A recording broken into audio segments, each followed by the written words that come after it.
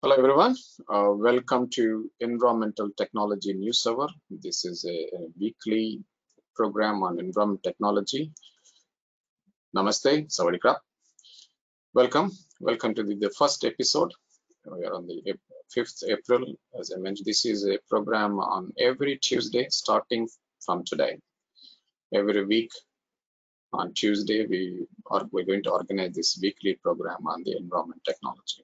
And this is managed and owned by Technobase.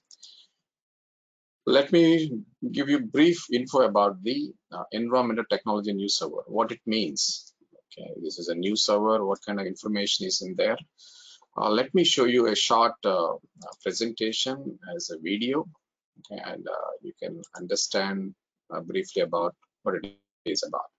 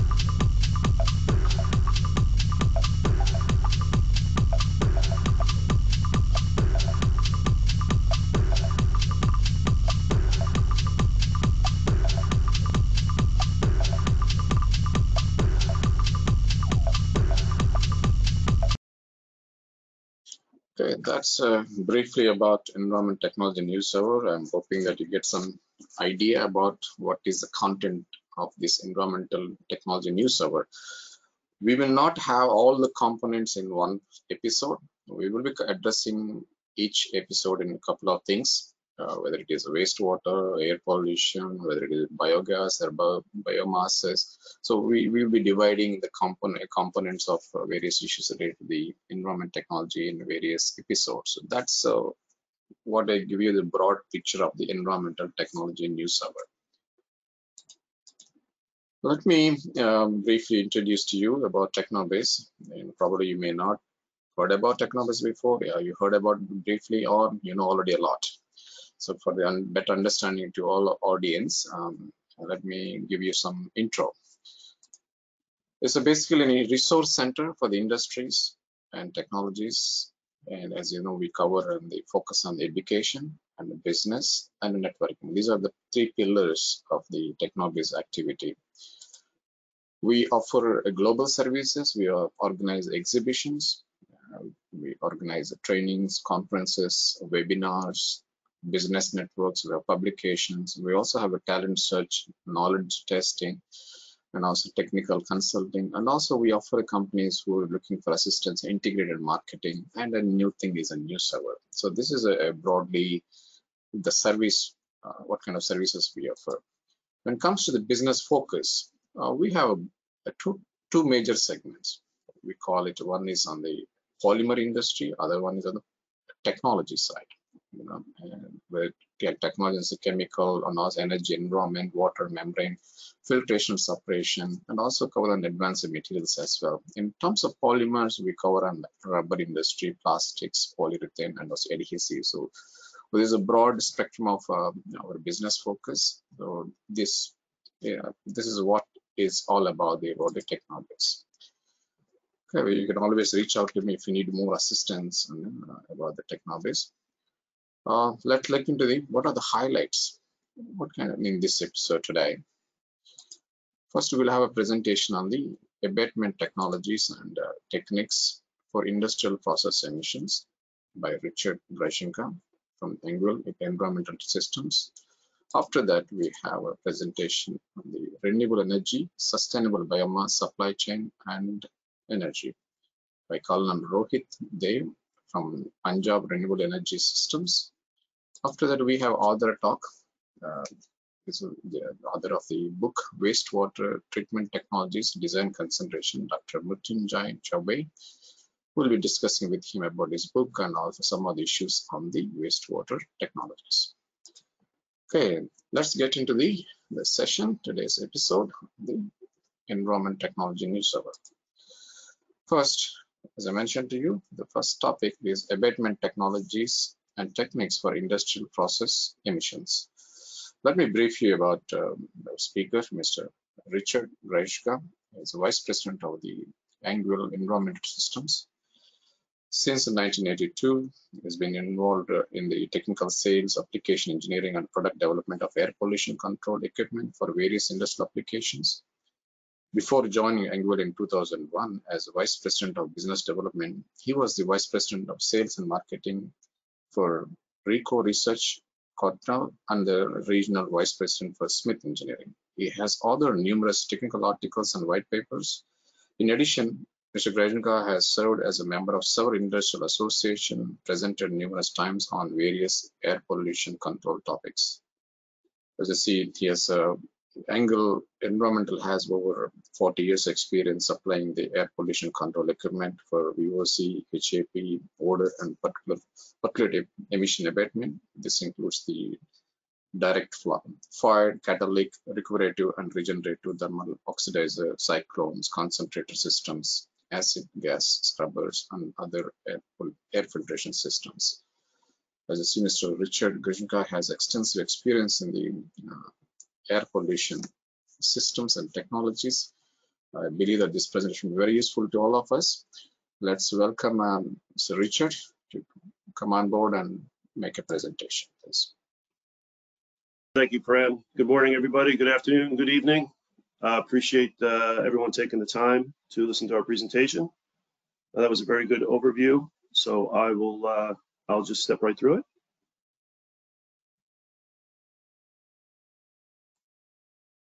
So I'm here with Anguil Environmental to discuss thermal oxidation, thermal oxidizer equipment, components, and capabilities for air pollution control in industrial process emissions. We'll cover briefly some emission definitions, spend most of our time on the various oxidation technology overviews, how to select equipment, which equipment is available on the market these days, and a little bit of time on efficiency enhancements. Operating cost and fuel usage is a major concern for everybody in the world today. So we'll focus on that a bit, and then we'll leave some time at the end for questions and discussion if appropriate. Just a brief background to expand a bit on Anguil Environmental. Anguil's a US-based company, started in 1978 by Gene Anguil, based in Milwaukee, Wisconsin. We've grown to over 90 million US dollars in sales per year, with over 200 employees around the world, 5 primary global locations and others as well, secondary locations. And we've installed over 2,200 pieces of equipment around the world in the past 40 odd years. We focus again on air solutions, air pollution emissions. We do have a water division as well that handles water emissions. And of course, as I mentioned, running everything as efficiently as possible and being cost conscious with energy recovery solutions is also part of our mandate. So today we're here to talk about air pollution emissions, and we're focusing on gaseous or vapor emissions. Typically, those are volatile organic compounds, or VOCs as they're known. We do get involved with particulate emissions as well from the burning of fossil fuels and that sort of thing, but this presentation is focused primarily on the gaseous side, the VOCs. And of course, in certain parts of the world, some of those volatiles are also classified as hazardous air pollutants. They can cause cancer or health issues if ingested into the body in reasonable quantities. And then when they're emitted to the atmosphere, they also do damage to the environment. So most regulatory agencies around the world have some sort of governmental regulation on the amount of emissions you can emit to the atmosphere, and that's what pretty much drives our business. The reason these governmental agencies are concerned about the VOC and HAP emissions from industrial processes, sometimes they're called stationary processes, but they're also similar to the normal, what everyone's familiar with. If you look out in the world and you see what we call smog or low-level ozone in built up areas, city areas, what ends up happening is the volatile organic compounds and sometimes the NOx emissions, nitrogen oxides, will be emitted at ground level, and as they rise in the environment, sunlight interacts with them and they form what we call the ground level ozone. That in and of itself can cause areas of a population center that has got just poor air quality, which over time, as I mentioned, will impact the quality of life and the health of the residents that live in that area. So usually it's a government regulatory concern that has a guide over the amount of material that can be emitted. Usually it's a mass, kilograms per hour, pounds per hour of the molecular structures of the compounds that are being regulated. Once it's determined that your industrial process has an emission of a given compound, typical ones you might be familiar with would be things like toluene or methyl ethyl ketone, glues, resins, paint vapors, plastics, anything coming off of a process like that. Our mission in thermal oxidation is to capture those fumes, bring them into a thermal oxidizer, add heat and the presence of oxygen, and essentially break apart those molecular compounds and forming CO2 and H2O or water vapor, and usually some excess heat. That process is the thermal oxidation process. It varies dramatically depending on the quantity of vapors that are coming to an oxidizer, as to whether it is an exothermic reaction, where once this heat is added and the oxidation occurs, a lot of times the reaction can be very dramatic and a lot of energy, much heat could be released. Or in certain locations and applications, when you might have very low concentrations of a particular compound that may be more dangerous than most, maybe a formaldehyde or a hydrogen cyanide, something like that, which is extremely poisonous even at low levels. When you do this oxidation process, it could require more energy added to the process to get the oxidation than a release of energy from a higher concentration stream. So that difference really impacts the type of thermal oxidizer you want to choose. And Anguil offers a full range of the various technologies that are available in the marketplace, but we'll touch a little bit on each one. This is an overview, and in order of acceptability or usage in the industry, currently the regenerative thermal oxidizers, the RTOs on the upper left-hand side there, is a technology that's probably the most commonplace and used the most frequently. However, there are a number of other technologies on the upper right-hand side. You can see a direct-fired thermal oxidizer, or DFTO. Those are also extremely popular for applications where you've got higher concentrations. So the RTO tends to be very energy efficient and handles, therefore, moderate to low levels of concentration in an efficient way, whereas the direct-fired thermal oxidizer can handle much higher concentrations when energy usage is not as critical. And then there's a number of other technologies that fill out the list. Thermal recuperative oxidizers, which use a metallic heat exchanger, catalytic recuperative oxidizers, which have a number of advantages. The catalytic design does. Emission concentrators are here. We show at the bottom in the middle.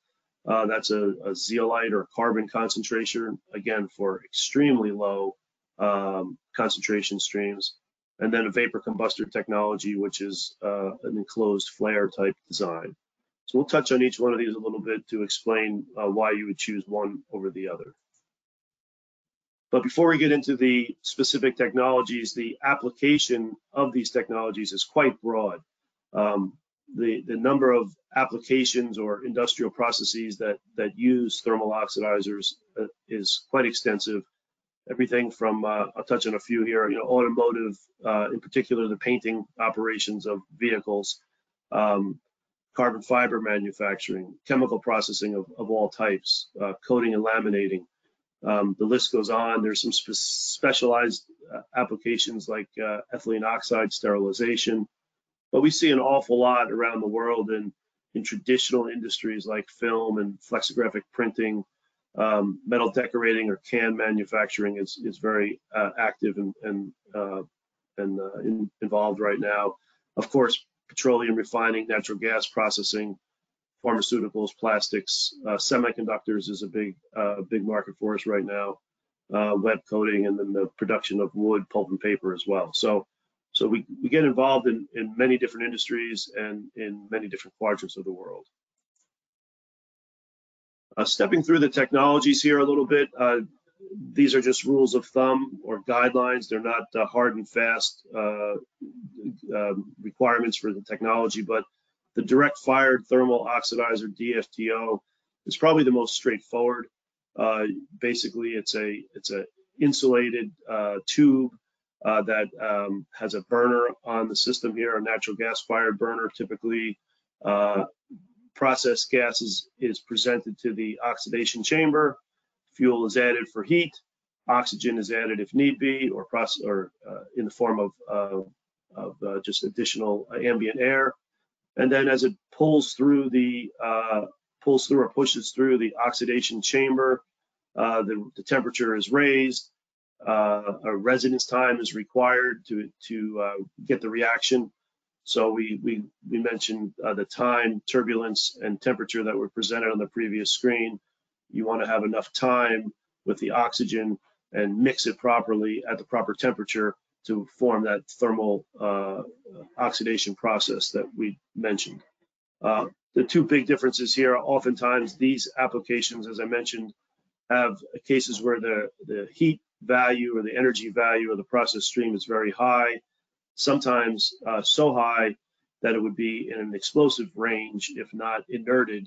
We see these DFTOs applied to applications where you might have a nitrogen blanketed stream off a chemical reactor, for example, and the addition of the oxygen occurs in the oxidizer itself. So that's a typical application here for this one. Again, it's the more simpler technology from a design standpoint. However, it also handles the more energy intensive emission stream typically. An offtake on the DFTO is a device we call a vapor combustor unit. This is oftentimes used as you could also classify it as an enclosed flare possibly. Same basic idea, retention chamber that's enclosed, combustion air at the bottom, fan system, and a reaction takes place in the tube and then emits to atmosphere. Again, typically used for applications where you've got higher concentrations and therefore the destruction efficiency, the completion of the thermal oxidation can actually be quite high for these vapor combustors. Adding one level of complexity would be the thermal recuperative oxidizer. This is a schematic representation where you might have a burner down in this hot end of the oxidizer, and this represents a metallic heat exchanger. The idea is the process gas is pushed through the heat exchanger, raises its temperature closer to the oxidation temperature.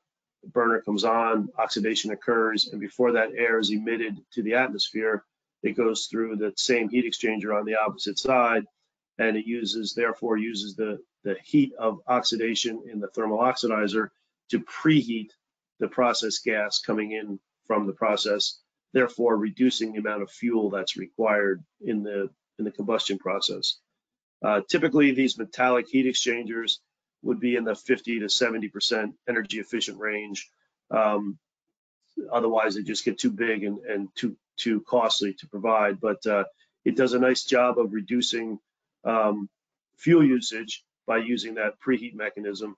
Still, you're looking at gas streams that would be somewhat on the higher range of energy availability, so that you could utilize some of that heat of combustion as the VOCs are oxidized to reduce fuel consumption further.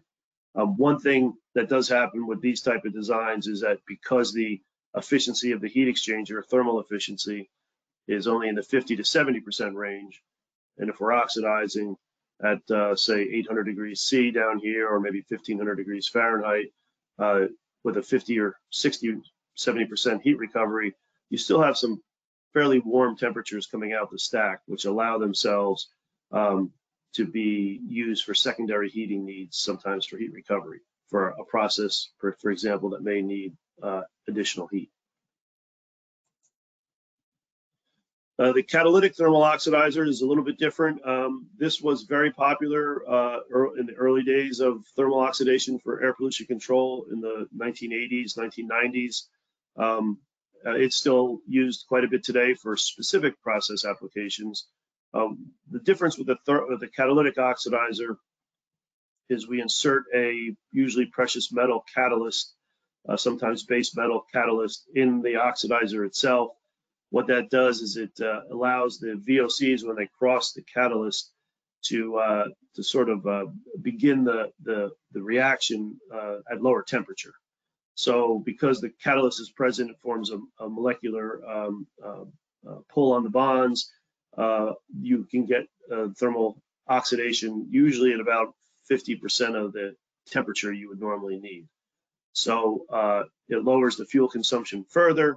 We still, in this case here, we still show a preheat heat exchanger where the process gas would come in, raises temperature to some level, a pre-filter here, then catalyze in the catalyst, and then use the same heat through the heat exchanger before going up to atmosphere.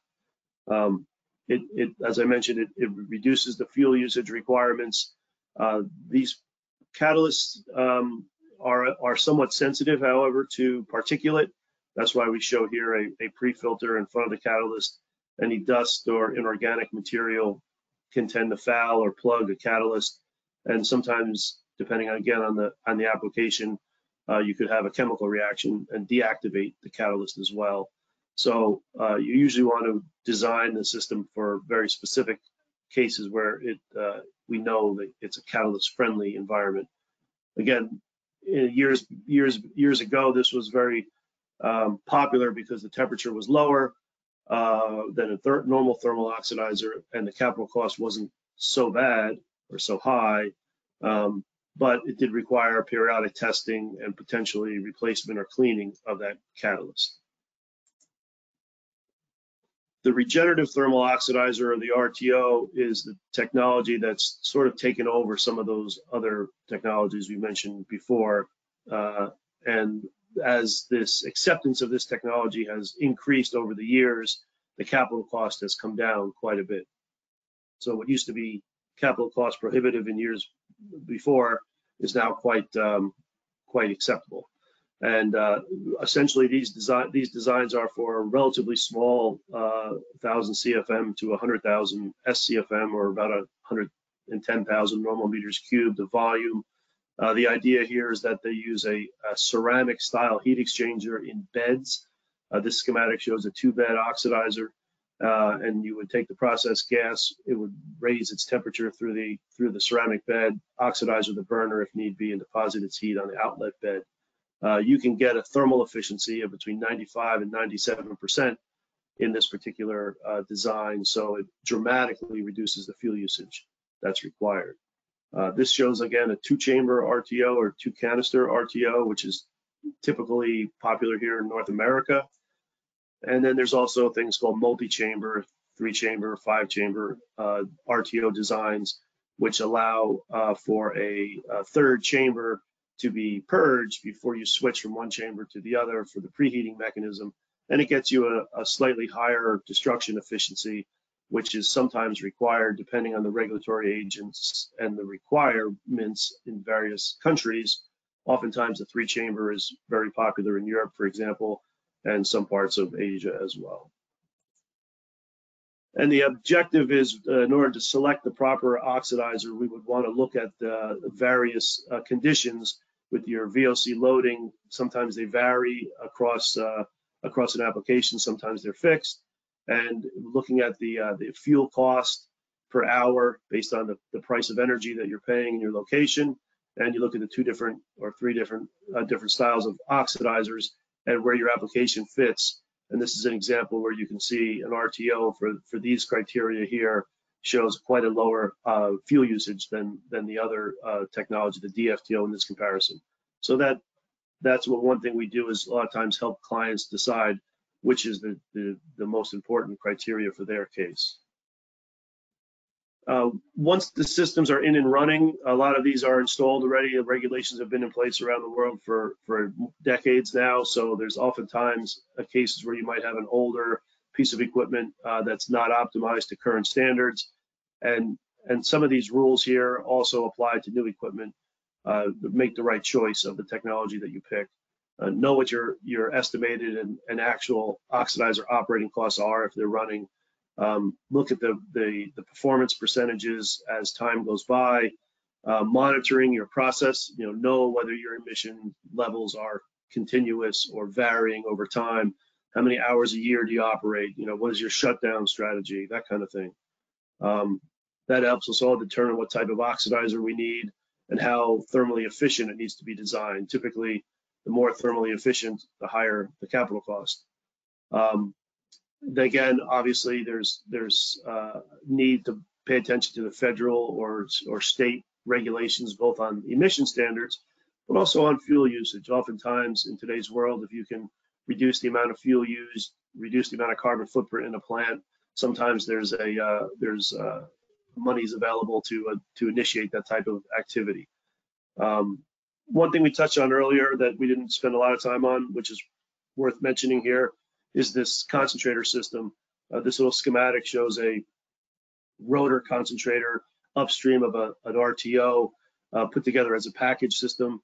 This would be for an application where you might have very high volume of gas emissions, let's say, but very low concentration. By going through a concentrator, it basically absorbs the VOCs onto a zeolite material and then desorbs a lower volume at higher concentration to go to a smaller thermal oxidizer. Keeps your fuel usage down, keeps your carbon footprint down.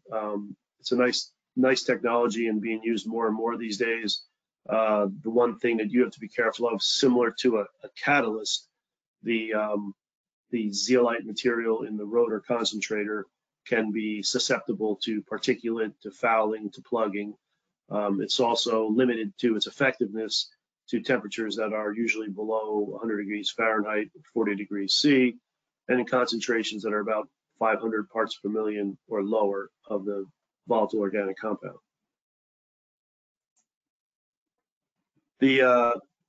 Again, regardless of what style of oxidizer you choose, there's usually a natural gas-fired burner or LPG burner, propane. Sometimes we use electric heating systems as well, but more often than not, it's a gas-fired system or oil-fired system. Knowing where that air for combustion comes from can reduce your operating cost considerably. So oftentimes we'll work with the process equipment supplier, the emission equipment, and look at whether or not we want to use or can use some of that process air for combustion air, for example.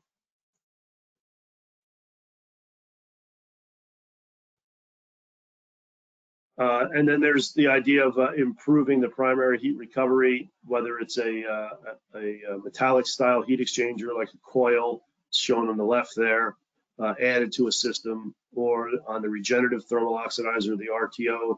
There are a number of different styles of ceramic heat exchangers, whether they be a loose random pack like are shown here, that are put into a chamber, or more like a structural block design. Again, there's positives and negatives to both design.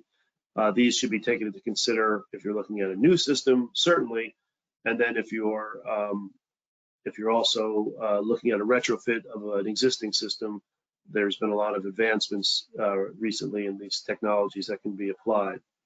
The object of these systems is to reduce the fuel usage in the oxidizer itself. Another approach is to consider what we call secondary heat recovery. I alluded to it earlier a little bit. If your process emission stream is high and you have a big heat release, depending on the energy recovery you use, you may have excess heat coming out the stack of the oxidizer. Putting in a heat recovery system for secondary heat is very popular. Usually, if there's a process inside the facility that requires heat, be it hot water or steam, these technologies often can reduce your processing cost as well.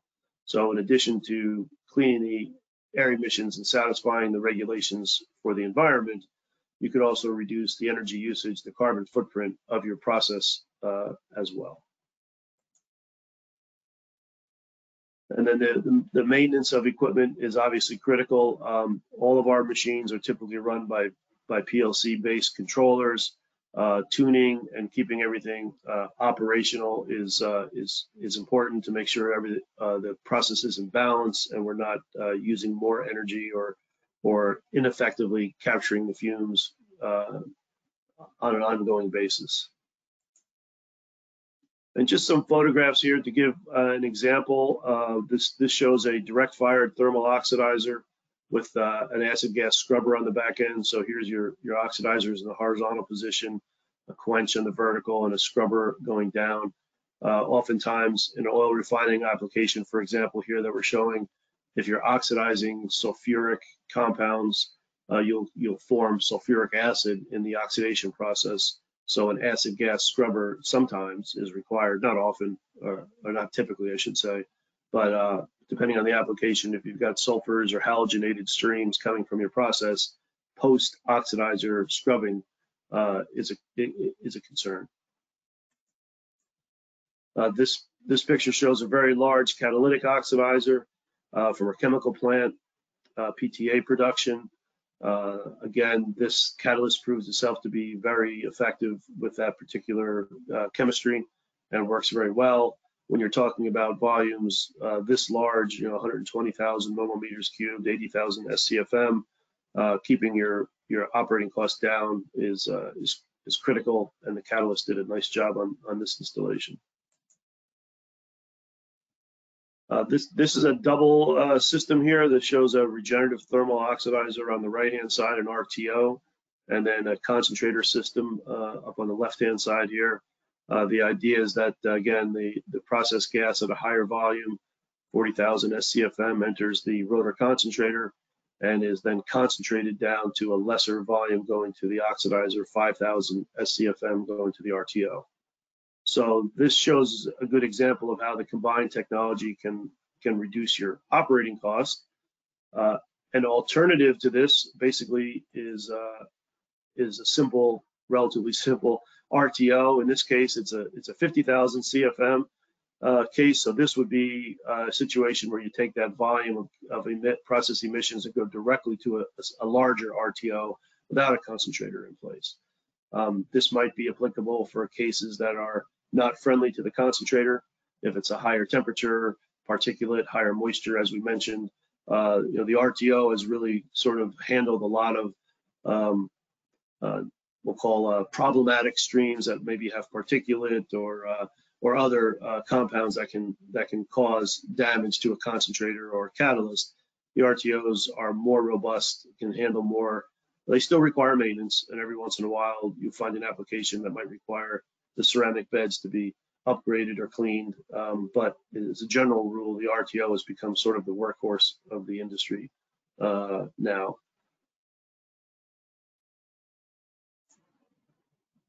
For additional resources, you can follow the links here, and our website is broken down into applications and technology, so you can step through if you'd like.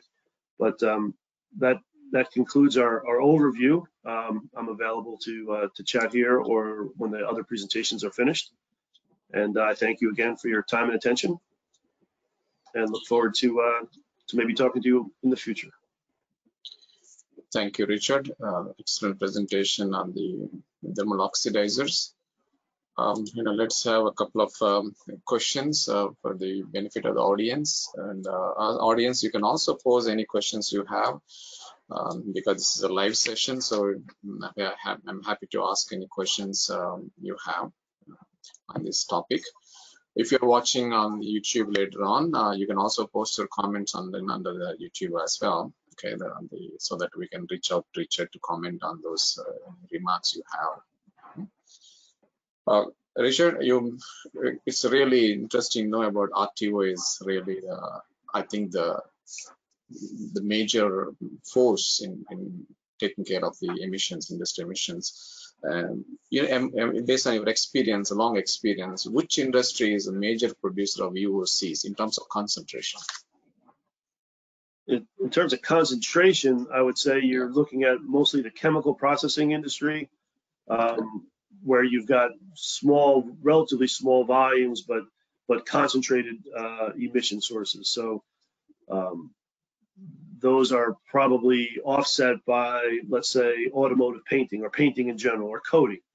There you've got much lower concentrations, but much higher volumes of air. So it really depends on what your plant is manufacturing, what the process is, because the trickiest one is when you've got both, right? And sometimes you do a high concentration in one stream and then a low concentration, high volume in the other stream. So we really try and differentiate that and get to know the process. And some of the processes are variable. Some are high loading at first and then they tail off later on. So understanding the process emission is really critical to selecting the right piece of equipment.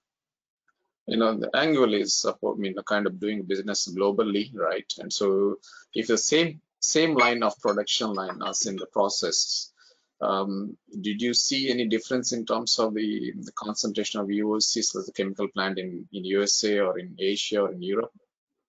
Are the same similar? No, I would say the emission streams are very similar. We oftentimes focus on industry niches, for example, carbon fiber manufacturing, automotive painting, can production. All these types of industries are usually similar across the world, especially the way things are nowadays. This call in particular, where there's people all over the world on it, sharing information, so that the applications will be consistent across the industry or across the world. What's different sometimes is the regulations. For example, in the USA, the emission levels are based on an hourly average, and there's a % reduction you have to have of the mass of VOC you emit. In Europe, for example, they'll have a kilogram per normal meter cubed, or a specific number that's not an average. It has to be met all the time.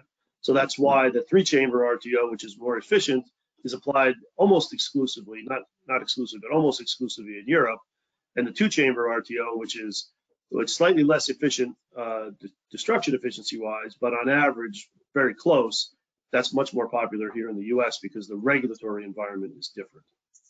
And then you always have the multinational companies that have installations in Asia, Europe, and they make their own rules. So some of them say, listen, we're doing it this way everywhere, and it's as simple as that. Where it gets to be interesting is when you find a local company in a marketplace that doesn't have a strong regulation. What do? That's always there's a decision process there as well. I think the emissions quality or characteristics is similar, but it's down to the regulatory, standards in there. Yeah. Right. Is there any requirement on before you get into the oxidizer? Do you need to do any pre-treatment or anything to taken care of? For the sometimes, yeah. If it's again, these are all depending which oxidizer technology you use. Some of them are susceptible to particulate, to moisture if it's excessive moisture. So sometimes a pre-filter is required. Not always, though. Again, depending on the application, that's part of our evaluation. every once in a while, I mean, sometimes you have to have a very aggressive pre-filter if it's something that's really difficult to deal with, but those are usually the exceptions. We try and apply the RTO and design the media selection for to be tolerant of particulate, for example, to a moderate degree. And what kind of operational, troubles you can expect in operating these oxidizers? You have various types of oxidizers. Well, the trick is, I guess, focusing on the moving parts. They all have a burner or heat device of some type. They all have fans, motors. Usually there's flow control valves involved, especially on the RTO. So keeping the maintenance, again, it's relatively low-level maintenance, fans, burners, valves, dampers, but keeping them lubricated and working properly is critical. If they are not maintained, you'll get a simple failure in a flow control valve, for example, could allow the heat to build up in the oxidizer and then shut it down. And oftentimes, the regulatory environment in the countries will say if your abatement equipment is shut off or fails, your process has to stop. So that impacts production in manufacturing plants. So that's critical. So maintaining maintenance, sometimes providing redundant fans in critical locations is something a lot of customers look at. So yeah, so maintaining relatively simple maintenance items, but if they're not maintained properly, they can cause big problems. So yeah. I think that even, if you look at the go back to the regulatory standards, of course, Europe and US have a kind of benchmark for the other parts of the world, but it's also Asia also, I think they're improving their standards and in the kind of dealing with all the pollutants. How is your experience? You're also doing a business in Asia as well. Is it serving Asian countries, various companies? How do you see the progress on this air pollution in Asia for you? Yeah, it's funny, but the implementation of regulations has followed pretty much the industrialization of countries. For example, 20 years ago, Taiwan, Japan, South Korea were the biggest innovators and required our systems. Nowadays, we do a huge business in China, in Taiwan. We sell equipment in Thailand, Malaysia, Australia, India. We've got installations in India now. So it's sort of moved forward now so that I would consider the developed countries, more developed countries like I said, Japan, Taiwan, South Korea, to be an established market, almost as secure and mature as Europe or North America. And then China is becoming that way quickly. India is following that suit. And then the other Asian companies or countries are to different degrees catching up. So it's not the way it used to be, where you'd move to Asia and there was no regulations. That's changing. So that's good. We think that's good for the world. We're happy to see that, and happy to. And because of that, we've moved. We have offices in different places of the world: China and Taiwan and Thailand, etc., India. So yeah, it's following the industrialization of the world, really. What happens if the customer decides to change the fuel? Well, again, if it stays on a natural gas, propane, LNG, that's relatively minor adjustments. Switching to oil, as long as it's a diesel or a fuel grade number 2, that's not that difficult. Where we do get into issues is where people want to use, number 6 oils or waste oils or things like that, and then you get a little bit more tricky. And then of course there's the possibility of using electric heat, which there's a lot of interest in right now because of the carbon footprint advantages. However, those really high temperatures with an electric element can be problematic as well. So yeah, if it stays with a gas-based fuel system, it's pretty easy to do. Liquid-based fuel system more difficult, and you're switching to electric, you have to reevaluate your system a little bit. Thanks, Richard. It's a wonderful presentation. Thank you for sharing your insights on the various issues that I raised. Appreciate your time today. Thank you very much, and I also convey my sincere thanks to Kevin for coordinating this session with Richard today. Okay, guys, if you have more questions on this subject, on this topic, you know how to reach to the Richard. Okay, thank you all. Thank you, Brent. Let's move to the next part of the session.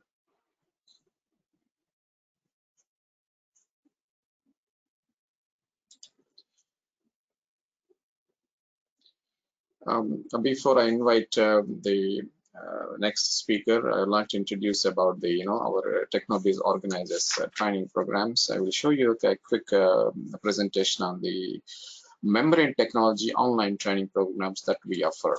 Let's just have a quick look on the membrane technology training programs that we are offering.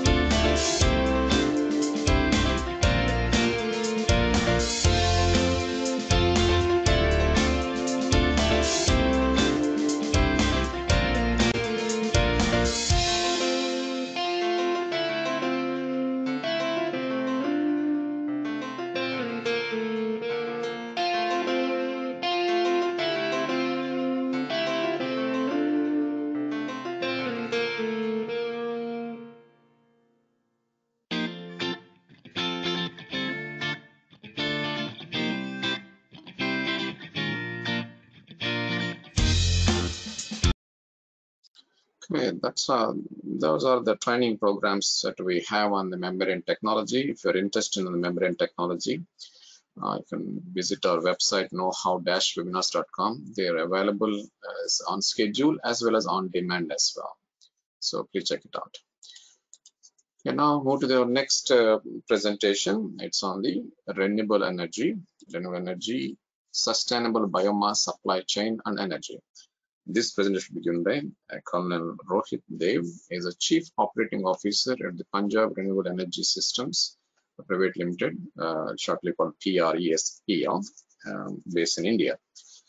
Let me briefly introduce about Mr. Rohit Dev. He is a young dynamic leader who moved from the armed forces after an illustrious career in November 2018 and joined the Punjab Renewable Energy Systems as a COO And in his military career of 24 years, he has been at the top of the profession, held all prestigious appointments, had a detailed insight in the operational logistics and supply chain management of a strategic field organization in the Northern Command. A defense expert, is a graduate from the National Defense Academy. He also holds a master's in operational art and strategic thinking. And he is an invited speaker and been a leadership panel discussion on many prestigious topics related to the biomass supply chain management and bioenergy sector in India and also in the global summits. He's also a prolific writer and orator and also a television personality in Indian media as a defense analyst and a geopolitical security expert. So let's welcome Mr. Rohit Dev to give a presentation on the renewable energy, sustainable biomass supply chain and energy. Let me ask him to share his screen.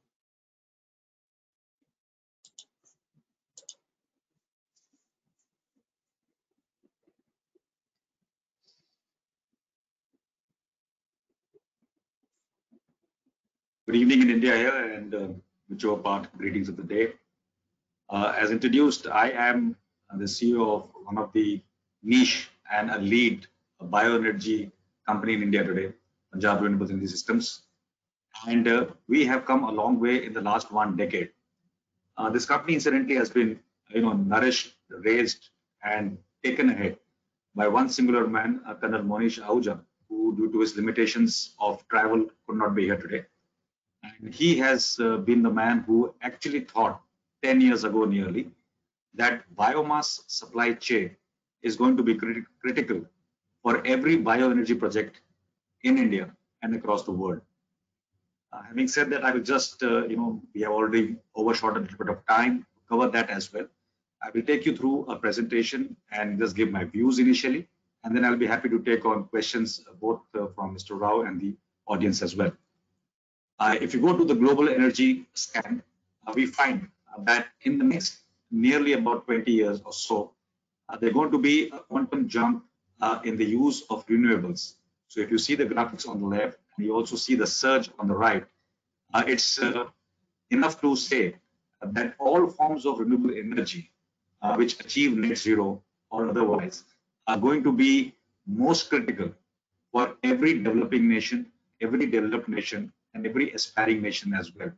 So I think the world is changing, and the dependency on fossil fuel and coal and other elements which we extract from earth are going to go away.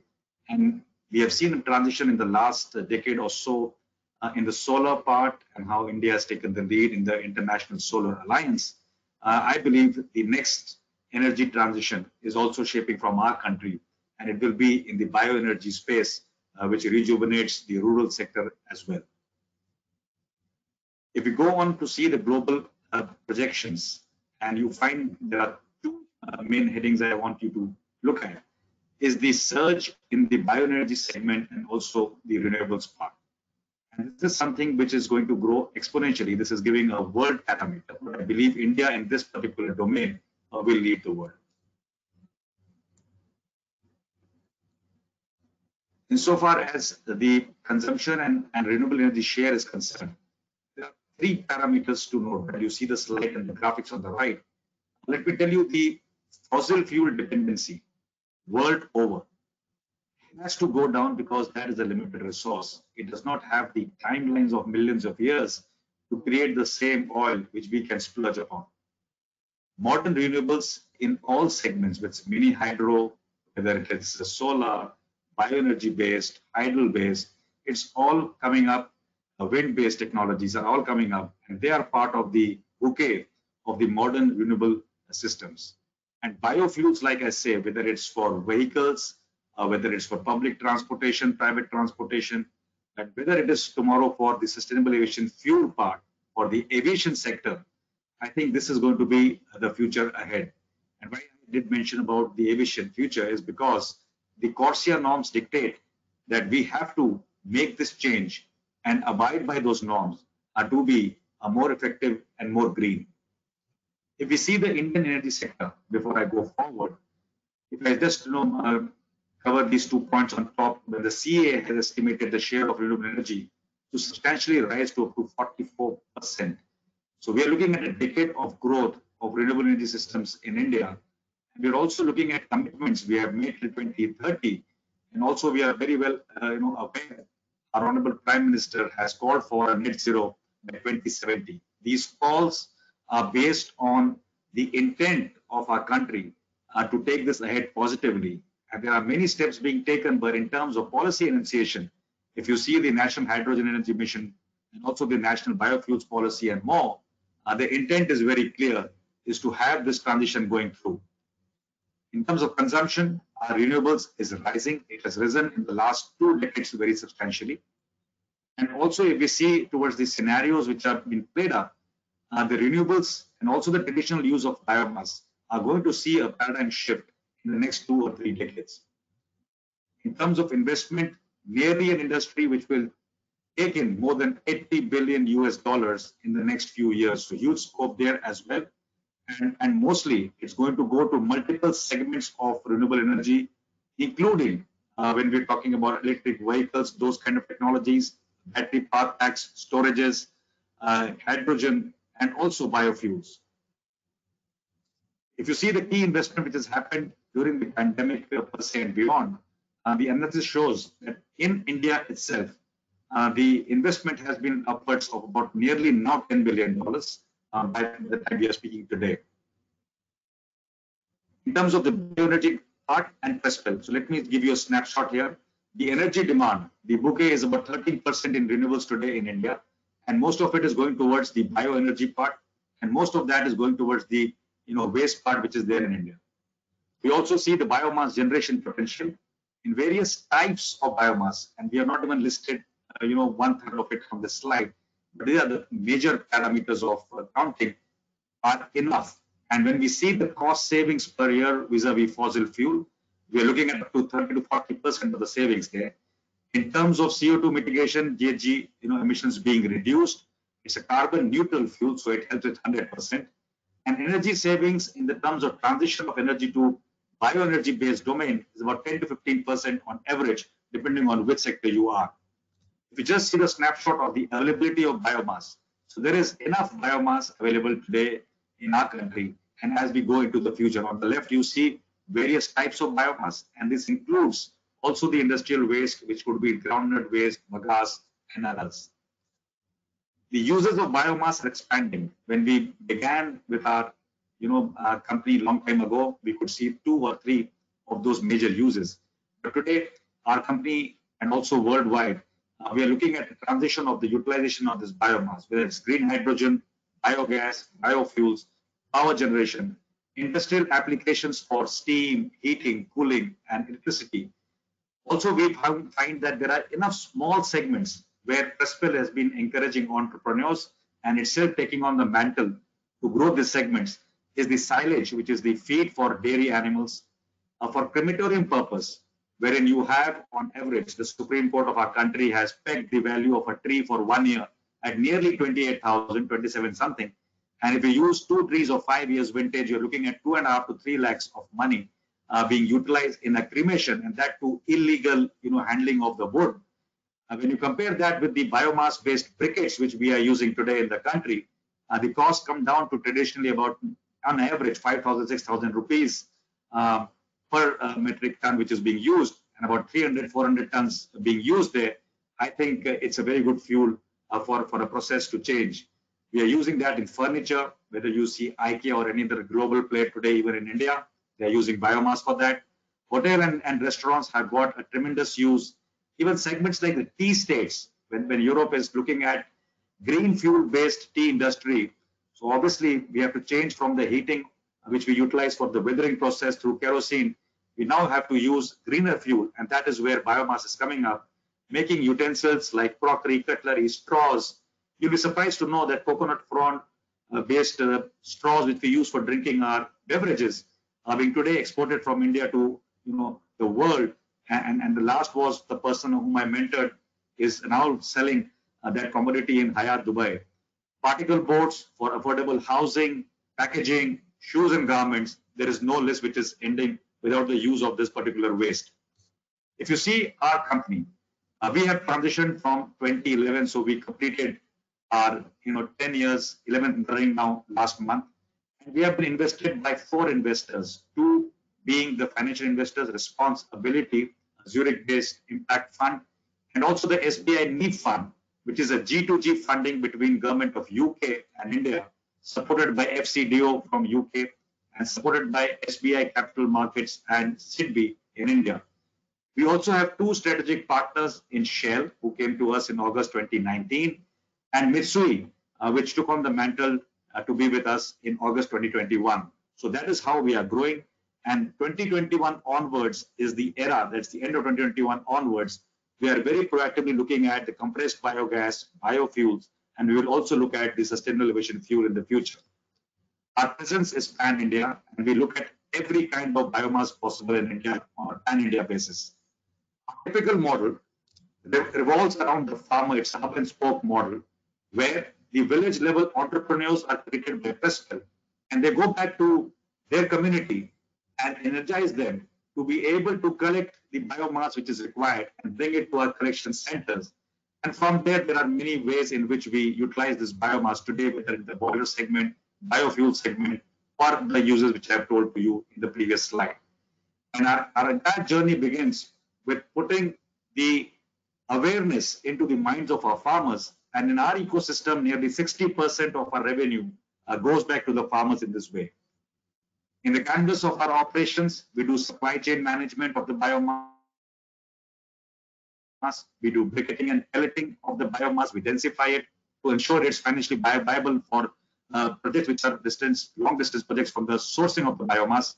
We do operation and maintenance of boilers. We also invest in the boiler, and we have a robust biomass assessment, study team which does a lot of study in India and also across the globe.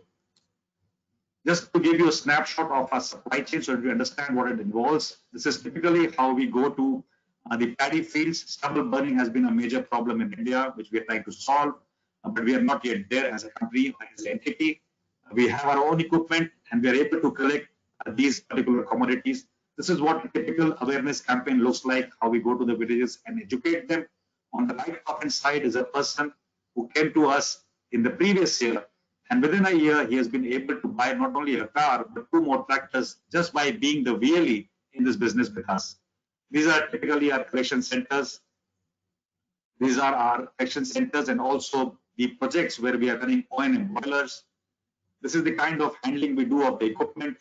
So any source, whether it comes on tractor or bullock carts or camels, is welcome to get us the biomass in the country.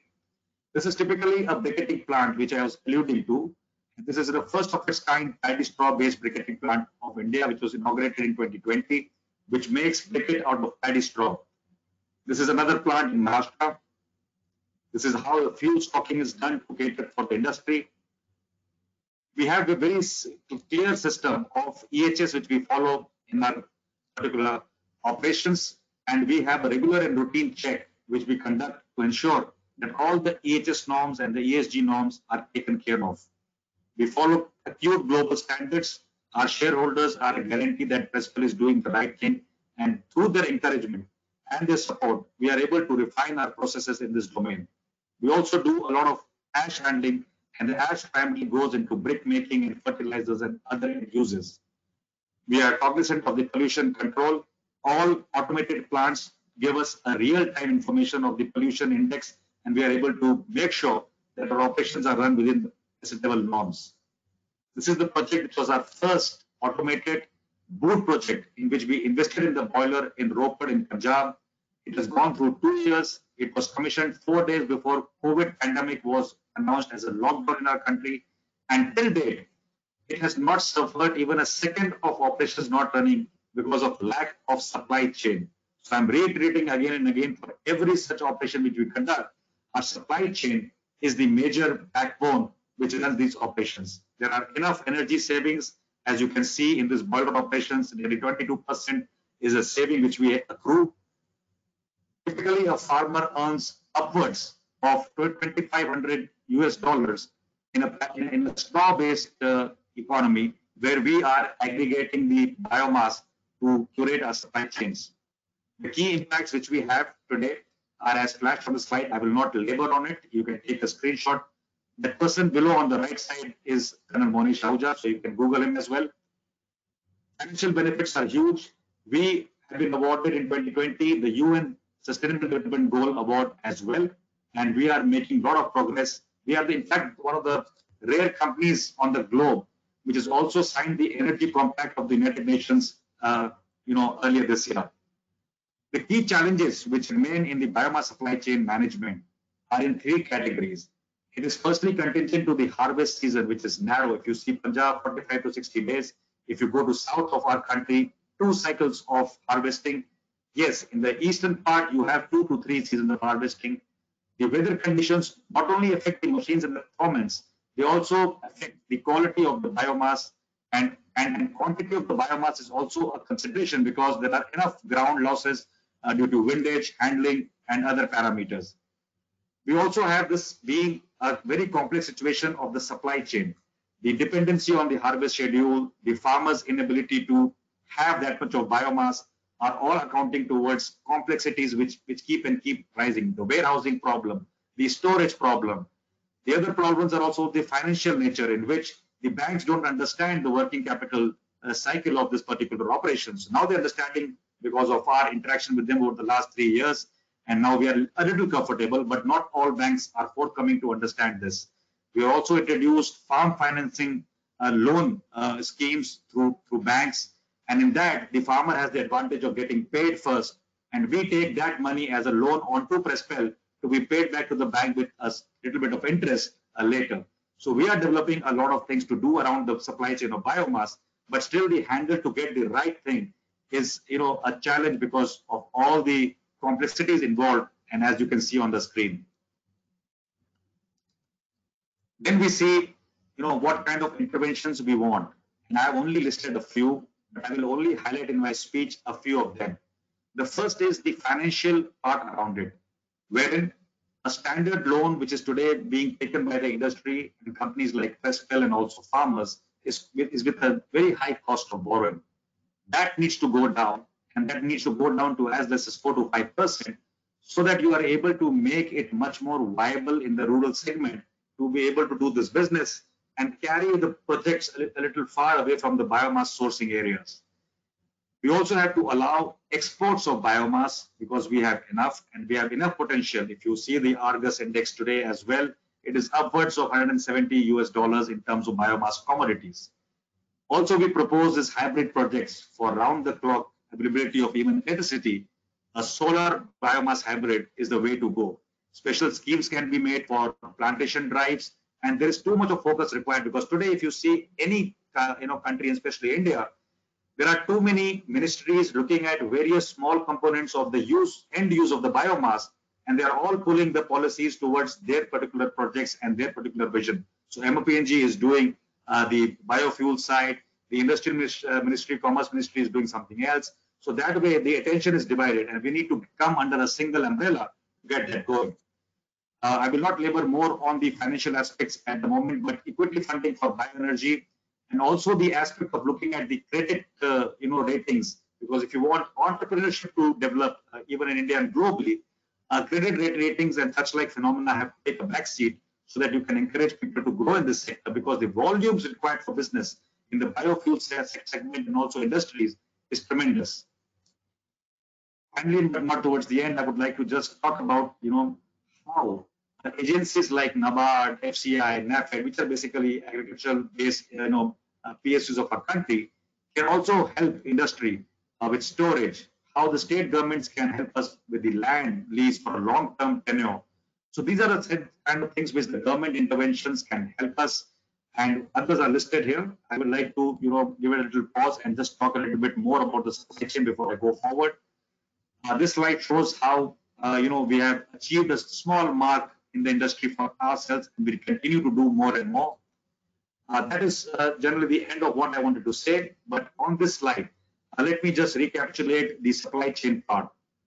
Biomass supply chain remains the backbone and will be the backbone for all industries, either in the biofuel segment, or in the segment of industrial use, where you are signing off steam purchase agreements, steam use, whether you are looking at even round the clock electricity tomorrow in the future, you are looking at all those small segments which I alluded to earlier, which also includes things like crematoriums, eco stoves. By the way, our company also is now not going into the manufacturing sector, where we are trying to make stoves, which are cooking stoves, based on biomass pellets, and also looking at space heaters, which you can replace kerosene in those kero heaters which you used to have earlier for warming of rooms and spaces by the use of biomass pellets. And we are taking this drive ahead, not only to the community in the city street, but also with the Indian military for their post in high altitude areas and other places. And the second part is the viability of the funding is coming in, and we need to make sure that there are enough SOPs available for this industry to grow without subsidies, because we have seen in the past that subsidies have destroyed. And one last parting shot as my personal intervention. We all are aware of the triple P model which we follow globally. There is a model of the 4P, the fourth P. In fact, the first P there in the 4 Ps is the people, which is the farmer. And my consideration is that if we make a project, hypothetically a compressed gas, a biogas project, and we peg it to a particular currency to sell that biomass or the biogas, I think from the profit which you accrue there, if we are able to give a percentage back to the farmer. So how does it hit the system? Initially, I go to a farmer or a VLE and I tell them that I need your biomass waste, which is zero value, but I still give them some money that time to offtake that particular commodity, which is a waste. I take it to the industry and make a commodity, which is the end product or the byproduct in between, and I earn a lot of money. And if I give back a portion of that money back to the initial person on earth who sowed that particular crop and had that waste for me, I think he will become a lifelong stakeholder in this journey ahead. This is just a snapshot of what the 4P model means.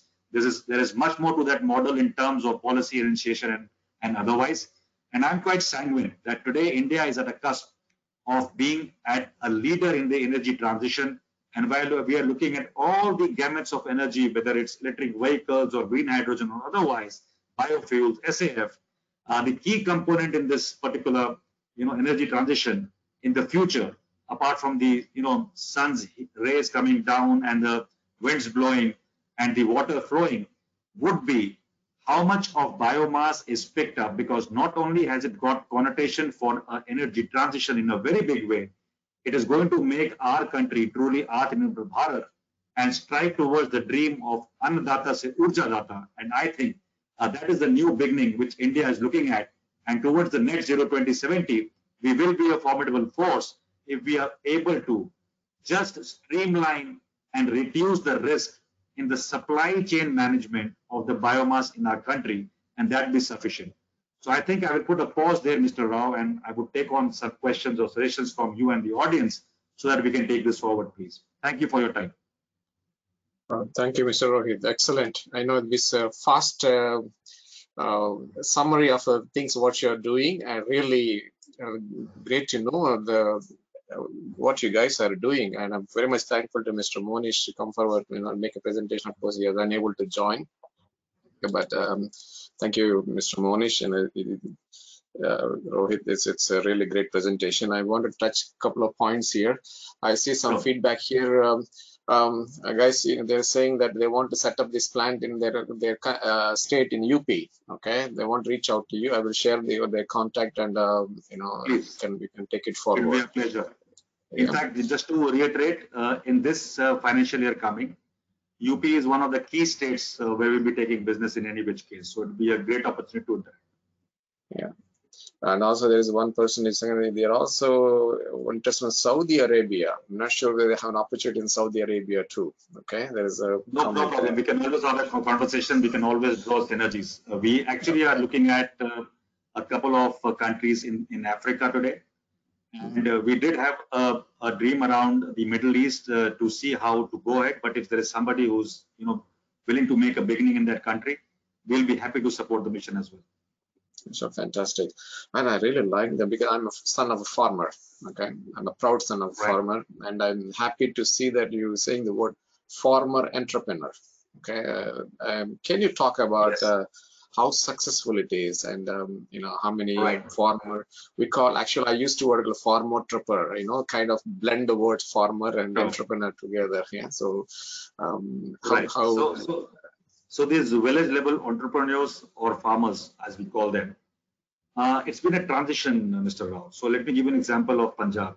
When our company stepped in there in the early of this decade, last decade, uh, we had to go there and create the awareness that, right, this is a waste, please give it to us. We'll give you the expertise in terms of manpower and the machines, and we'll draw it out. And after drawing it out, we'll also give you some money. So yeah, awareness campaign started, and PRESPL did the whole hog. We had the investment of machines and manpower and time and resources to extract that waste from the fields and take it to our collection centers. As a couple of seasons only progressed, I think the first only. So farmer grew wise. He says, I also have a tractor. So if I bring it to you, will you give me more money? We said yes. Then the farmer was also intrigued because the government said have a subsidy for balers and rakers and cutters that time. So farmer said if I draw down that, so the government will give me a 50% of the rate. So if I get my own machine and I only take your expertise and I get it to your storage area, will you give me more money? We said yes. And then slowly and surely the farmer said, I don't need you. I'll come and give you at the center. Give me my money. So that is the way, in a very layman's term, I've described to you how the transition does take place. I show you a photograph. That was of Karnataka, a place called Haveri. And when I went there initially, it had nothing. There was not even the concept of the waste to be picked up. And today we are running successfully a 100 tons plant, which is looking after Deccan Fine Chemicals Limited in Goa. We not only supply the briquettes from Haveri in Karnataka to Goa, we also do the O&M of this plant of DFCL. But today that same farmer, I show you a picture, right? He in 1 year's interaction with us, 1 year, one full season and one half season, bought 2 tractors and a small, car, not a sedan, but a small car. So that is the way the rural economy can shape up, and our country's interest beyond everything else. And I personally believe in this because, a lot of us, me, Monish, incidentally, my company is very unique. There are 5 of us. So Monish at the top, that's me. We have our Chief Technical Officer, Colonel Manan, who's a Gallantry Award winner, Sena Medal there. And we have Commander Seko from the Indian Navy and Colonel Sandeep Singh. 5 of us go back 31 years. We went and stepped as boys into the National Defense Academy in the same year in 1991, went to the same squadron and the same course. So you can understand what kind of bonhomie we have. We also have Colonel Pranab Roy, again a military veteran, at the top in the East Zone today. And in all segments of our management of the supply chain particularly, I make it a point to either hire a lot of ex-military people or a lot of young farmers, because I believe ex-military is because of the reach they bring to us and the kind of interaction and the humanness they bring and the purpose they bring. So the people are a little more assuaged when they approach them. And the young farmers, because you also understand that, no, I'm not too sure about the other parts of the globe completely, but in India, people want to go to cities. People want to go to Canada, leaving their farm behind for some other tiling community to come and tile. So we don't want that change to happen. We want farmers to be in the farmland. We want the rural community to grow better with amenities and facilities, but not migrate to a metropolitan city today. So that's also a challenge for both the country and the government of the day. And I think this concept of Jai Jawan, Jai Kisan, which Lal Bahadur Shastri said long time back. So we are generally there. The 6 of us on the top and many more in this company. We have done our Jai Jawan days. Now we are in our Jai Kisan days. So we are still young and trying to attune. But just to answer your question very briefly, anywhere where you go with purpose and your intent is clear, and yes, the farmer does get the money, it is good. It happened in Punjab, you remember, 3-4 years back, fines for a stubble burning. So the farmer was trying to tell people like us that come and take the waste from my field, and for every acre, I will give you 350 rupees or 500 rupees. Lot many people took that opportunity and curated their business models around that. We never did that. As an ethical concept, Monish and me decided that we will not do that. We'll still give the money. And that has stood us in good stead. We still have our VLEs. We are growing by numbers. We are enhancing our business. In the last 3 years I've been in this company, we have had a 15x growth. In the next 5 years, probably with the projects which we are like to look at, it's a 14x. Numbers in terms of X looks very lucrative, a small company, small revenue, but that's the way to go today. Small steps will take us a little more ahead. So we are happy to be with the farmers, and we are happy to make sure that we have the ethical and the proprietorial sensibility to make sure that they are carried along with us. That's why I have created a the 4P model, because nobody is concerned about them. Triple P, everybody makes, everybody knows IRR, everybody knows EBITDA, everybody knows gross margin. And my thing is, gross margin can be 5%, but as long as I'm giving 2% more to the farmer, I think I'm doing a little more human work on this earth. Yeah. Yeah, it's really good to see that, that grassroots development, which you call it, the village, the countryside development, really. I always see that, in the villages also do you guys work as, farmers groups as individually farmer or farmer groups? Both. So what we do is we go for awareness to a set of villages, pick up these young farmers and young people with a little bit of intellect and, the way to handle things around. And they are our village level entrepreneurs who then head on to the villages again, and they go and deep dive with their mamas, chatas, banjas, and everybody else and sell the concept. Once the concept is sold initially, then we go on ground and create these systems and ecosystems. And as part of risk mitigation, we started last year. We started to sign off with the farmers to say, you give me, and I will give you the money on a by basis.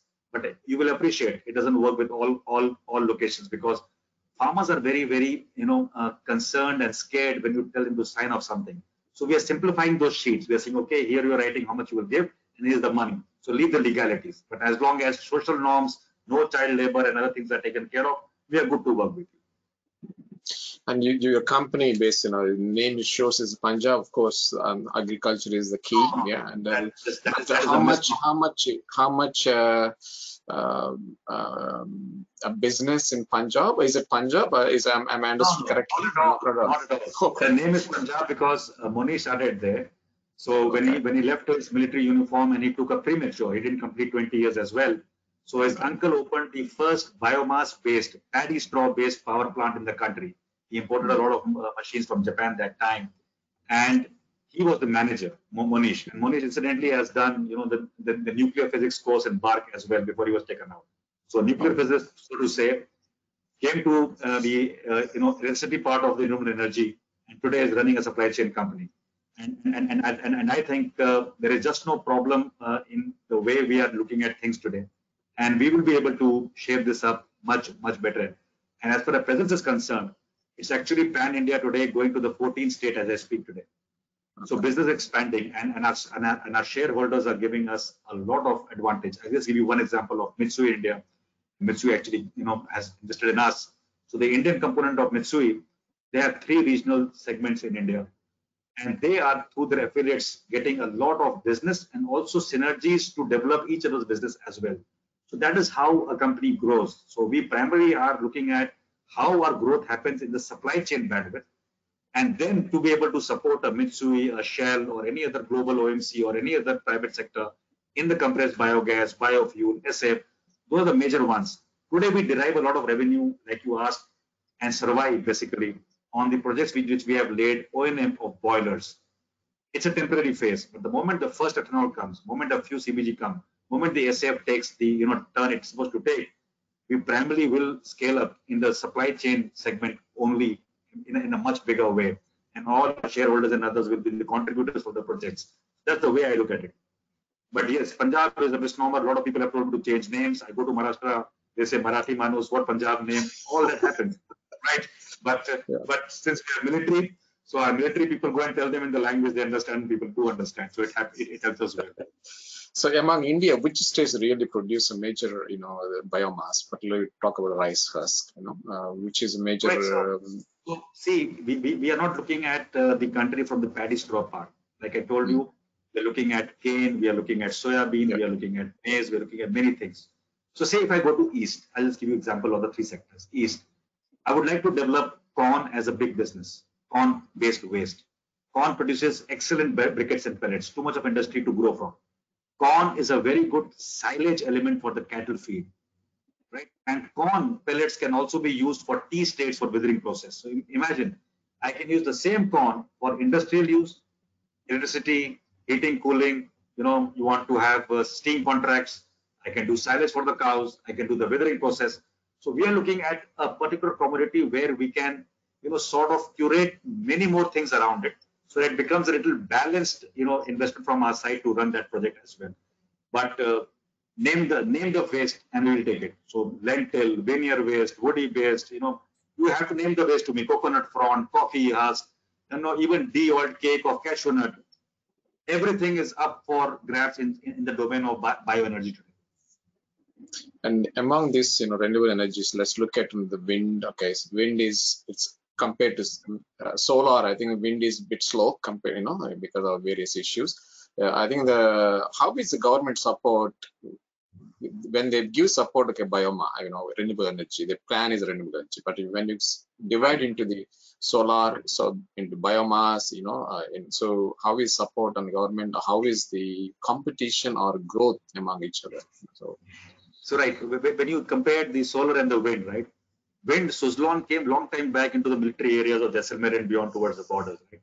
They had a problem now. And the problem was because they didn't mitigate the most important risk, the risk of the land lease, right? It was not a government lease, land lease of 99 years, something like that. It was through people, and then people wanted more money and things had a standstill. But insofar as biomass is concerned, it has been a journey of slow awakening for our country. We had biomass in 2012-13. You must have heard of a lot of biogas topics and subsidies, and it crashed. It primarily crashed because the system was such that people drew a lot of money, project inflation, cost pegged at 100 crores, cost was not even 40 crores, drew down 50% of the bank, and never ran the project, right? And then everybody said lack of biomass. So not only was the project ill planned, and in most cases there were hoodwinkers in the system who did it, they also got a bad name to the supply chain part to say biomass is not available. Today, there are reports of every segment, whether it's a TIFAC report or a MNR report, and we also do a lot of biomass study for even state governments and key OMCs on the global standard today as a company. And we know how we do it. And we are very sure of the biomass availability. So when you see this, the only 2 or 3 interjection or interventions from the government was in the policy. I'll give you an example how positive the government is. I was in September in an open forum like this, trying to tell the Honorable Minister Shri R.K. Singh, who is both power and MNRE, what should be done. And his concern was NTPC. I said, NTPC, 1 tender, 2 tender. I told at the first tender to your chairman there that you must have a longer tenure, 4 years, no private entity is financially viable to go to a bank and get even a loan to raise money, right? Nobody did it. He listened. And the next week or 10 days, it was in the notification. That's the government of the day. Then we said, he made it 7 and 8 years. He asked me, Rohit, how much should it be? I said, ideally 10 years, but if you have to make a mix and match, 7 to 8 years. He made it. Then I said, why don't you enforce the use in industrial, segment? Enforced, just the same letter, 10 days it took. Then we told him that why don't you do a biomass-based solar biomass hybrid IPP? Try it, because solar also start from 16 rupees and it's come to 2 rupees something right today. Try it. So that is the way the productiveness is. Today, you imagine, Mr. Rao, every policy of the government, especially when you saw the national electricity policy being, have a relook or refined or any other thing, even drone, you talk of anything, it's on social media. You can go on LinkedIn, take it off, give your comments, and somebody will probably see it also. So that is the first, indicator of change in the country, that when we say we want the RE transition, we actually mean that business. When I came, I was having a Bloody Mary with Monish when I was not even joined him. And I was sitting with him and I wanted to see what an industry is. And he was telling me, Ahmedabad to Mumbai, there will be a bullet train. I said, yes, that reminds me. Bullet train, Japan is giving a loan at 1% interest. Why can't we get 1% for this segment? And he laughed. He says, you are not even in the corporate segment. Nobody will give it 1%. I said, let's give it a try. And he says, you have a Bloody Mary and try. So I typed and he looked. And we sent some paper to the concerned people in IREDA and beyond. Today, it's at a stage where probably it will come through. Yes, not at 1%, but at 4 to 5% maybe. So I think at times there are ideas which need to germinate, and I think the time of this idea to make an energy transition in which bioenergy is a substantial subset, I think the time has come, and that is why the government is very, very, very proactive. In fact, the MOS of this ministry, Mr. Kuba, he doesn't look much after the electricity part. He looks after primarily the bioenergy part. So that's the kind of weightage there. And I think the government is positively inclined. There is a meeting on 7th as we speak, day after. they've invited us again as PRESPL. So I think we are doing good, and the country is doing good. And I take a lot of heart from what we are doing actually. Mr. Rohit, I'd like to continue discussion, but I still have a little time. So I thank you for joining. Jai Hind Sir, Jai Hind Sir. Thank you. And it's my first time having a guest in my 20 years of organizing various programs from the Army. I'm really glad that I know you. And to be on some forum in which we're talking technology as a heading. So I'm also very excited about it. So hope to see you sometime, probably in Thailand. Sure. See you. Thank you. Yeah. Thanks, Rohit. Cheers. Yeah, that's about the the renewable energy. Let me take over.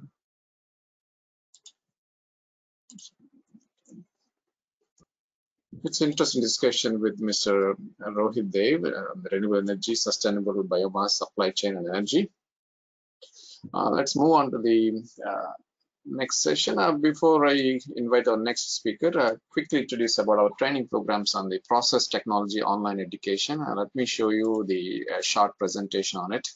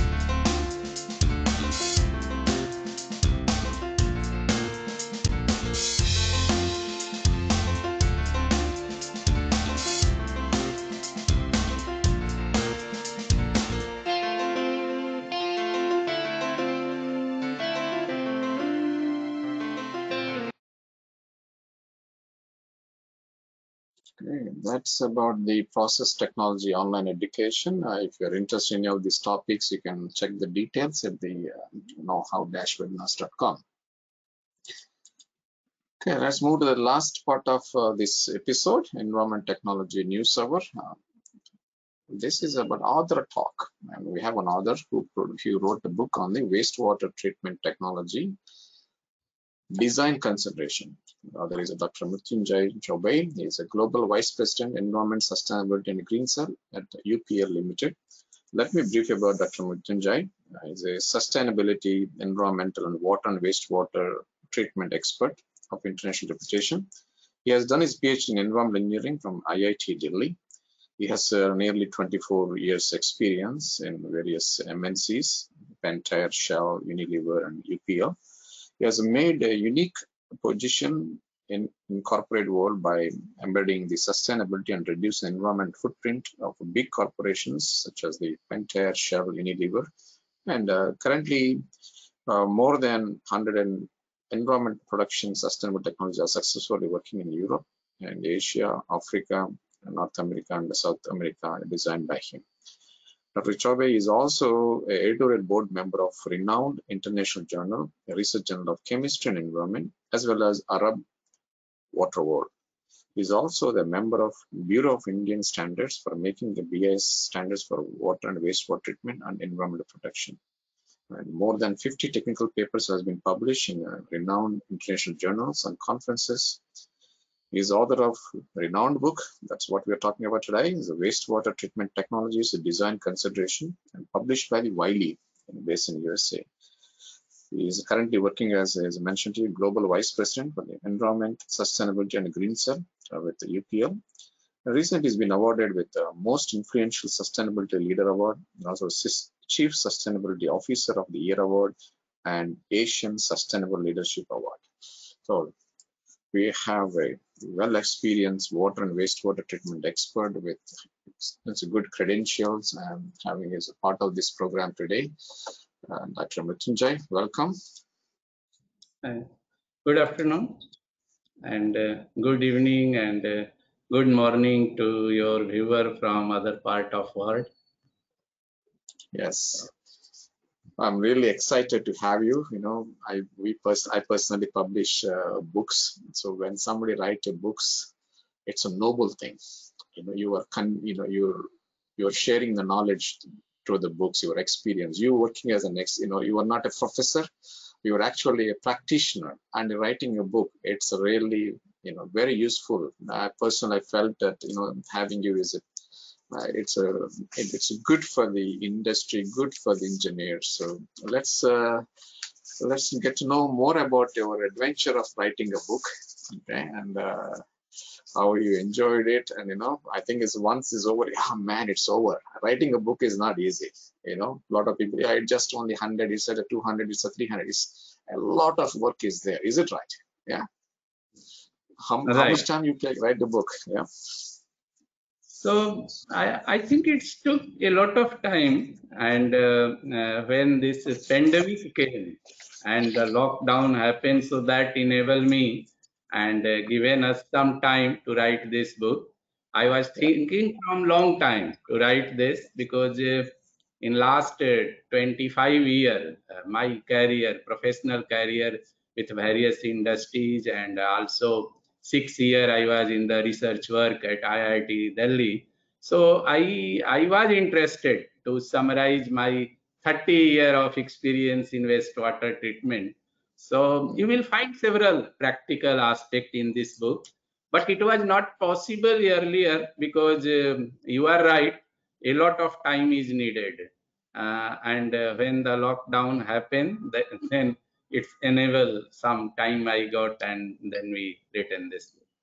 Yeah, and as I know, it's also important to have a good editor, particularly Wiley as one of the best publishers. Working with a good editor, and it will help you fast track or minimize the time losses. Is it right? Yeah. So you have a good editor work with you from Wiley. Yeah. Yeah.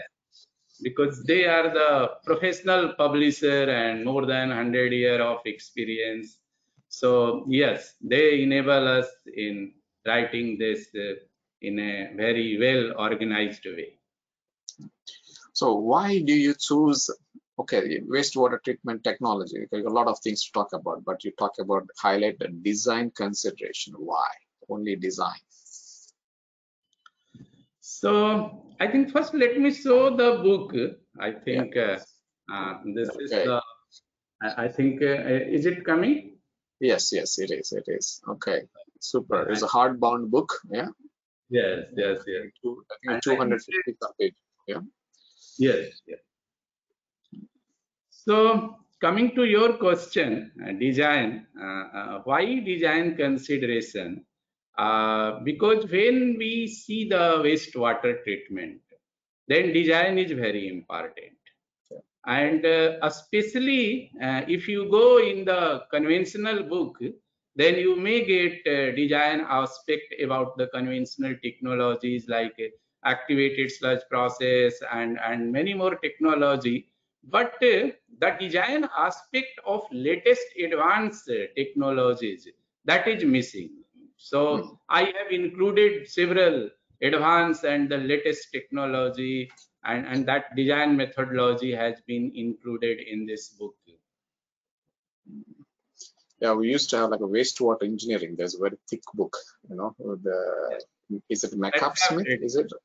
McCabe, yeah. Okay, that's when we design, so we use all those old, I don't know how the situation, but that was a basic reference when you talk about activated sludge systems and things like that. Yeah. So this book, what you wrote, you nicely mentioned that you not only the old information but also up to date on the design consideration. So is it aimed for the young people, or it's also aimed for the practitioners in the business currently? That is right. So I think here our aim of writing this book and the content which I have summarized in this, keeping these young professional also, mainly practitioner who is in the industry or coming in industry. So well designed methodology has been summarized in this book, and you will find the beauty in this book is this, that I have taken the help of table. So no need to write more and more pages. Very few pages, you will get the exact design methodology, design formula. So our aim was for the practitioner and also for those industry professionals who don't have much more background earlier, but if they can read this book, then they can also design very well the wastewater treatment plant. A part of this, our aim is also for the operators. So last chapter is devoted for the operation of wastewater treatment plant and how operational excellence play the important role in treating the wastewater. That has been also included in this book. So I suggest everybody, whether you're young or new entrant to the wastewater treatment, or you're already practitioner or have extensive experience, it is a good reference for them, and so you know, wastewater, you have two types, right? One is on industrial, other one is municipal, right? So in this book, are you balancing both, or which case studies you compile? Because industrial wastewater, the variations are different, the concentration levels are different compared to the municipal wastewater. And also municipal wastewater, city to city, it depends on the population, that changes. So is it relevant for both industry, both type of wastewater? Yeah, what it is like? So this is relevant for both municipal wastewater treatment as well as industrial wastewater treatment.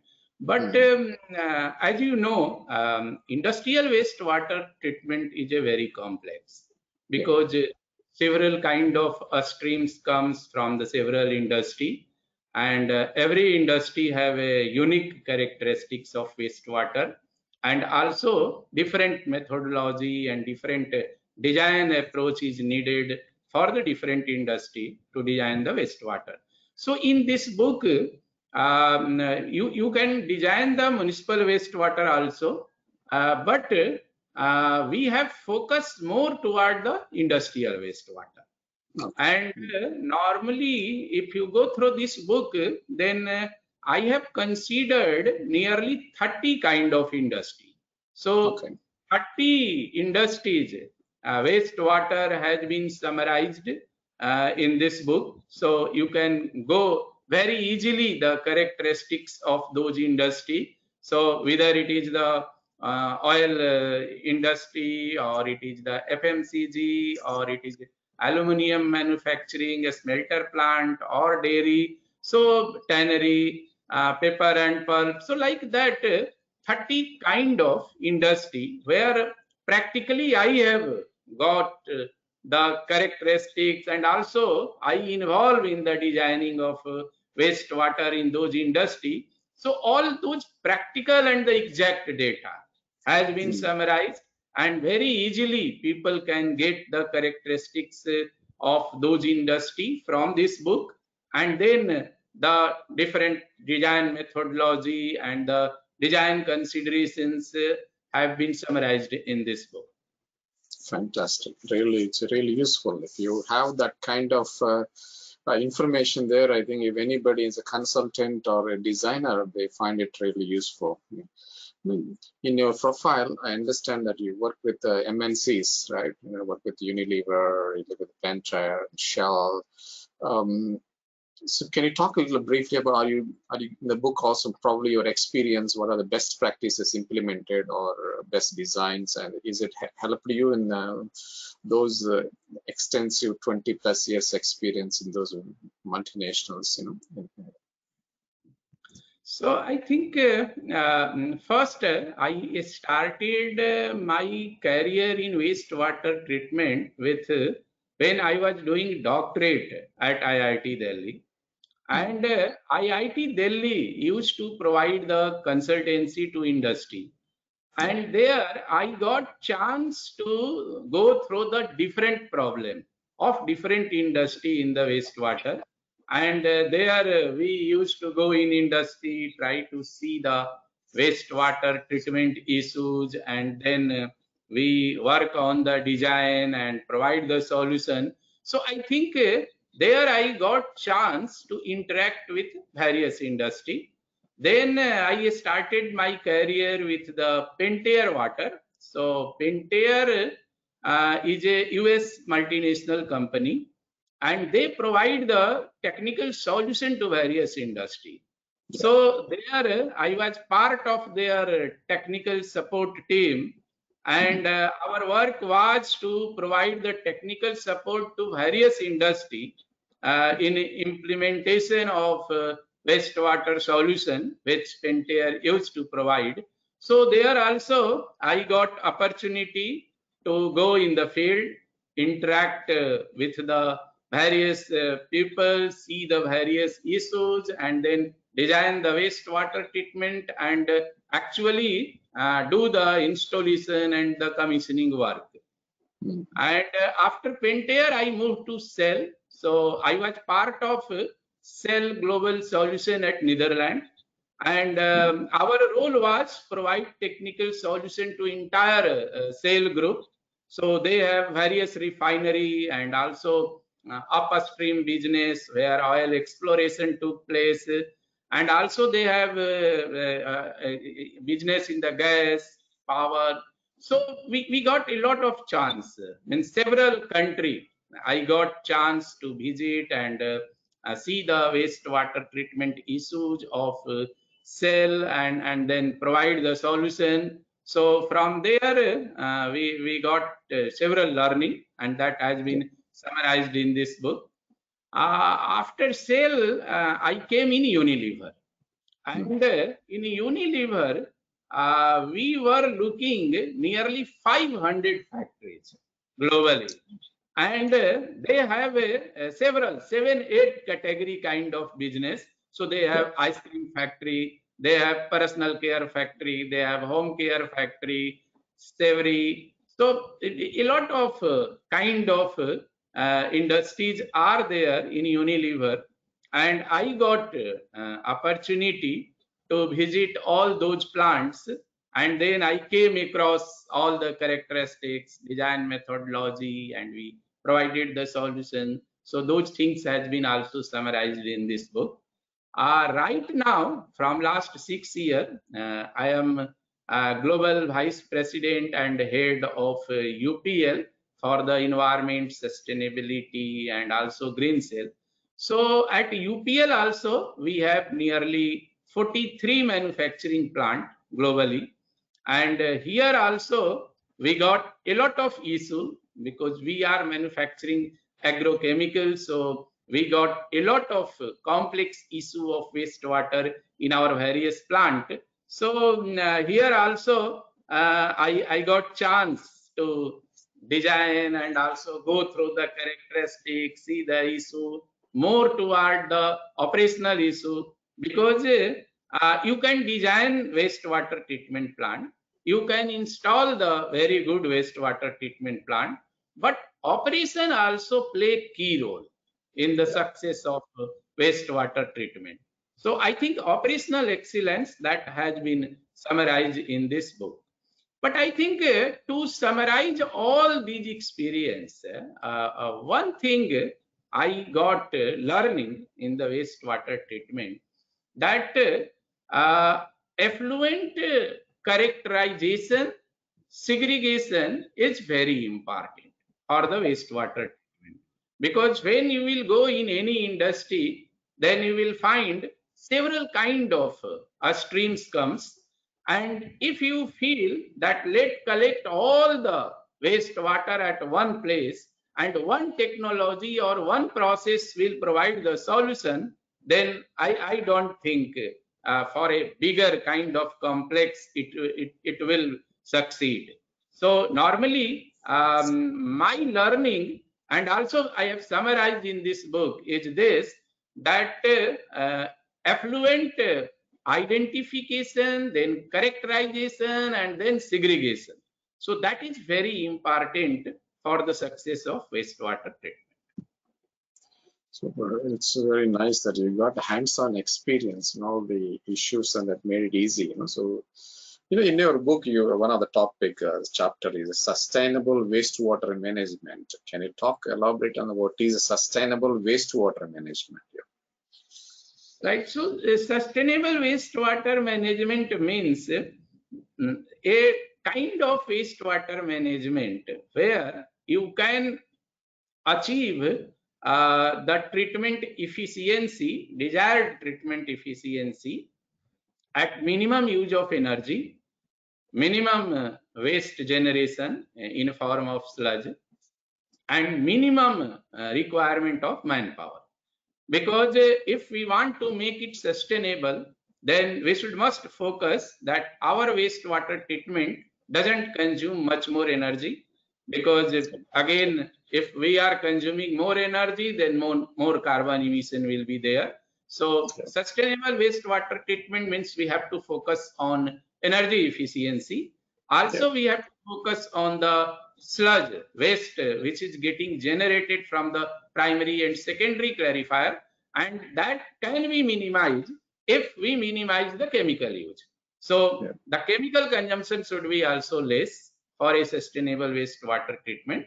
And the third is the manpower and the area occupancy should be very less, because today in our industry this is biggest challenge, that we don't have much more any area, and we cannot design like a past conventional treatment plant where a big aeration tank you can design. So now nobody have so much area, and the industry have to focus on their manufacturing and the process area. They don't have so much spare space. So the system should be compact, less area occupied. So I think those aspects has been included in sustainable wastewater management. And in this book, I have summarized some of the technologies, like if you see the forward osmosis technology, then that is very compact technology to treat. If you see solar detoxification technology, that is also very compact technology to treat. If you see volute, that has been mentioned in this book, so that is a very compact sludge dewatering device. So my effort in this book is to focus on sustainable technology where it can deliver the desired result with minimum energy consumption, minimum carbon emission, minimum waste generation, and minimum manpower requirement, minimum area occupancy requirement. I think the MBR also is playing a role. I think the compact systems and more for, when compared to the other. What is your opinion about MBR, and any of your plants are using MBRs in treating the wastewater? So yes, MBR is also very good, and in two of our unit is using right now. But the problem with MBR is that here we use a membrane based technology, and the membrane gets submerged inside the aeration tank. So sometimes fouling of membrane happens to be issue. Also, if you have some toxic element, heavy metals, then also it's create problem for the MBR. What we have found that in place of MBR, MBBR that offers a very good solution in the wastewater treatment. And now we have implemented many more MBBR plant as compared to MBR plant. Yeah, that's Cost correct. That's effective MBBR. also. It is cost effective also, MBBR. And these advanced sustainable technologies also lead to the zero discharge, right? You know, this when you're using this technology. So, what is your experience with this zero discharge? I think you also highlighted that zero discharge in your book. I think the many industries would be interested to know.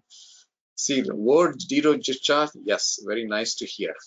But when it comes to the implementation, when it comes to design the system, because of the limitations or various waste characteristics and this, what is your experience on the zero discharge? What your information you covered in your book? So I think many more ZLD, zero liquid discharge. I have get chance to implement it, and I think at this moment, if you see our UPL, then 60% of our operating plants are zero liquid discharge. Oh, okay. So the concept of establishment of zero liquid discharge is very good. But what issue is that it cannot be generalized and made compulsory everywhere. Yeah. Because the main issue with ZLD is it consumes more energy, it consumes more chemical, it generates more hazardous waste, and also it's occupy more area.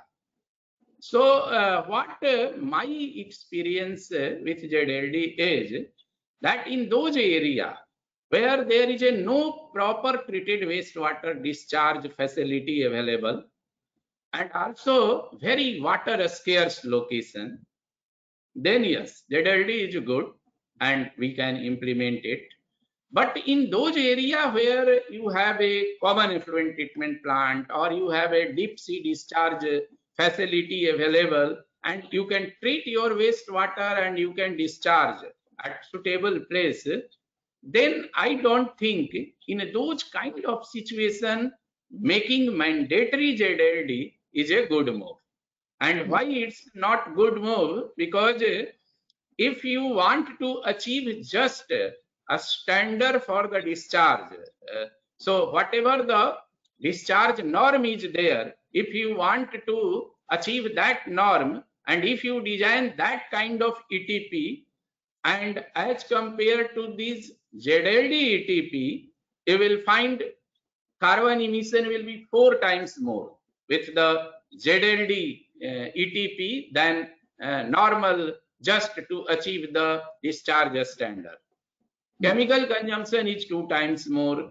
So sludge generation happens to be 2 times more in ZLD. Also operating cost will be nearly 3 times more.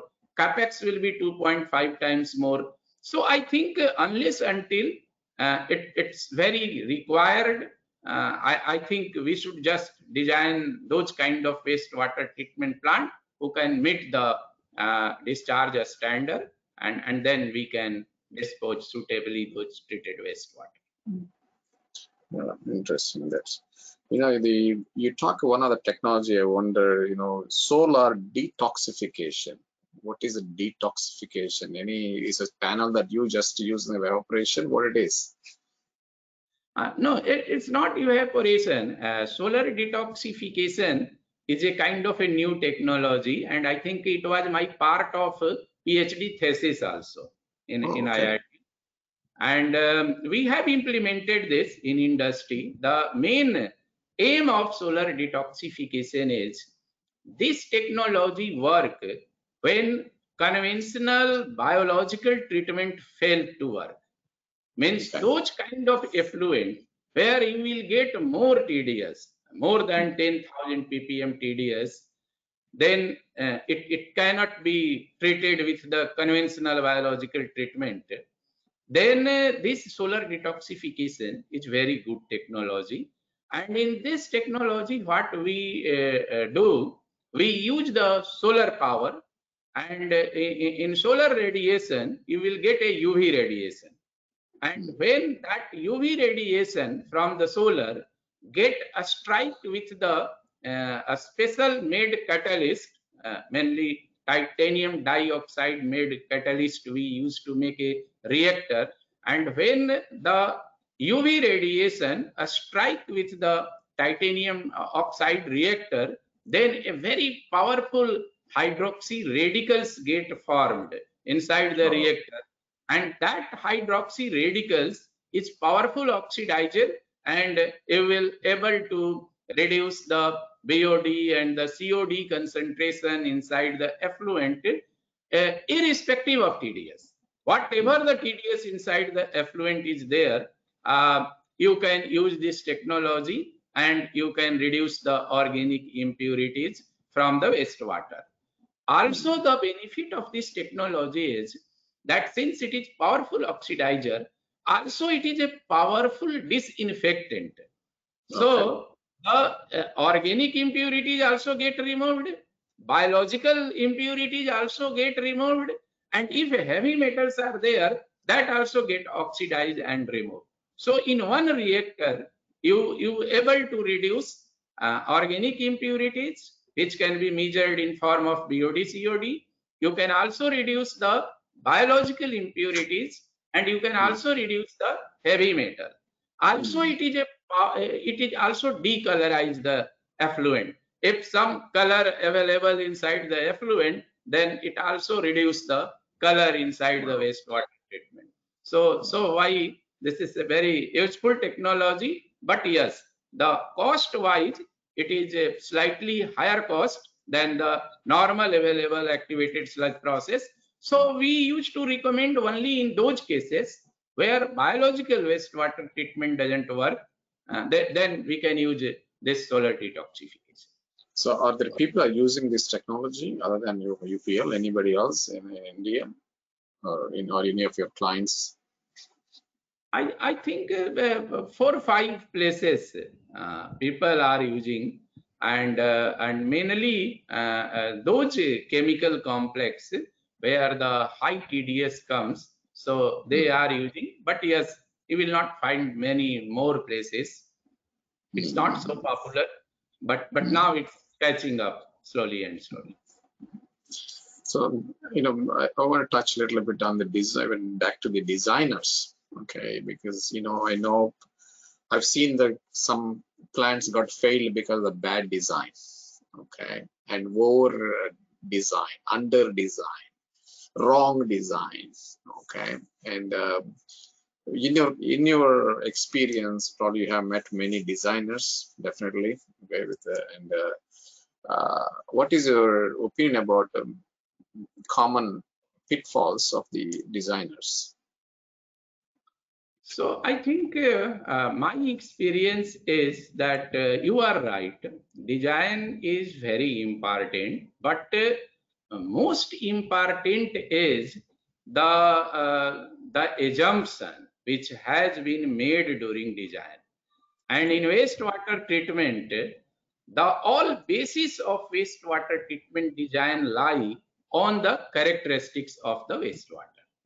And unless until you get the right characteristics, like what is pH, what is COD, what is BOD, what is TDS, what is TSS, what is oil and grease, means there are nearly 15, 16 characteristics in any wastewater treatment plant, especially in industrial effluent treatment plant. We should must get those near to perfect range. And this book, which I have written in chapter 2nd, I have devoted entire chapter for that one.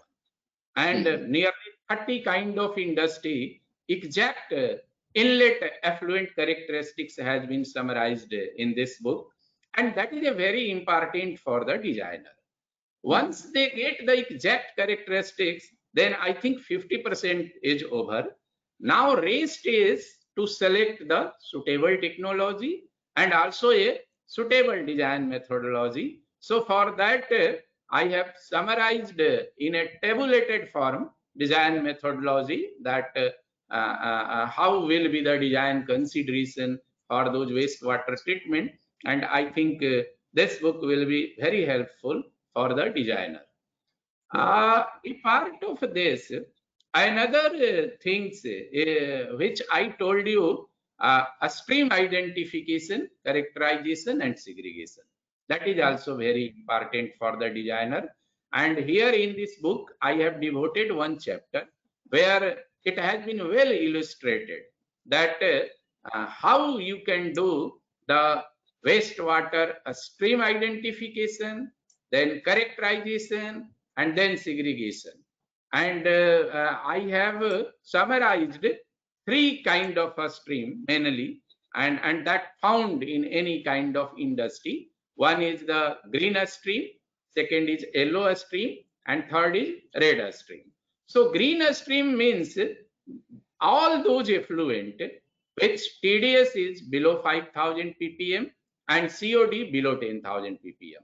So you just make one green stream, and for green stream you can apply the simple biological treatment like diaphragm BBR or activated sludge process. Then yellow stream is those stream where TDS is higher than 5,000 ppm but below 100,000 ppm, and COD in range of more than 10,000 ppm but below 20,000 ppm. So those all get at one place, and you can apply some suitable technology. In this book, I have recommended forward osmosis, OH radical, solar detoxification. So those kind of technology can be applied. And the third stream is red stream. So in red stream, TDS, which is higher than 100,000 ppm and COD higher than 20,000 ppm, it's very difficult to treat with the conventional methodology. So there we segregate it, and then we may treat with the multi-effective evaporators or catalytic wet air oxidation process. So I think these stream identification, characterization, segregation is very important for the design. And also it's important how much money in your pocket, technology. Even there are a lot of good technologies there. At the end of the day, all the pollution control, they look at, end of the pipe. You still, they're not really considered unless there is nowadays you have, because of the biological process, you have waste to energy, you can recover biogas in an anaerobic style, but I think still the challenge is also the economics. Economics makes a difference. The technologies are available, it's a matter of the economics, and also the operational skills, the level of understanding on the, that also in the past, people just to dig the pond, and thousands of square meters and put the water over there. And so, you talked about important things like characteristics, which is a key. At the same time, you also is important the volumes. I think same whether it's air pollution or even the solid waste or even the water waste and wastewater, volumes and its variations. That really you design, because the industry process keep on changing. There is no consistency. And also the level of water consumption, it varies also worker to worker, shift to shift as well, as I understand. I've seen places in food industry, you don't see the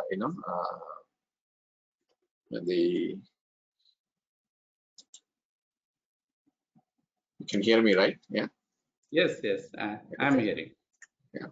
So it's how to say, variation changes. So it's important that people have to look at the variations of the volumes of quantity, So yeah. Right. So I think variation in volume also play important role. And normally when we design the wastewater treatment plant, then we consider variation approximate 15 to 20%. So if there will be variation of 15 to 20%, then yes, the existing effluent treatment plant take care.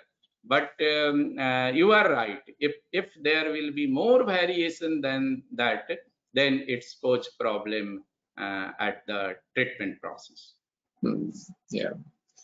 Okay, I don't want to touch the last topic on this one is the software. Are there any suggestions on the software to use designing the wastewater treatment? What is your recommendations?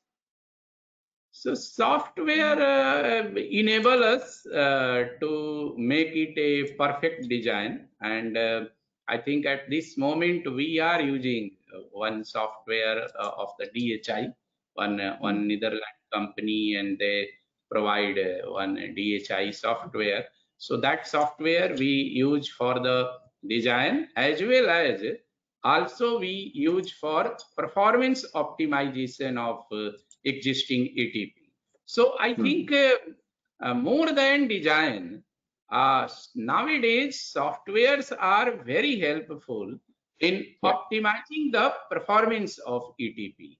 And you know, when the characteristics of wastewater go on changing, then if you can use a smart technology with the software, then it sends the inlet characteristics, and then the dosing at the primary treatment get automatically adjusted, aeration quantity get automatically adjusted, and I see a great role in the operation and maintenance of ETP as far as softwares are concerned.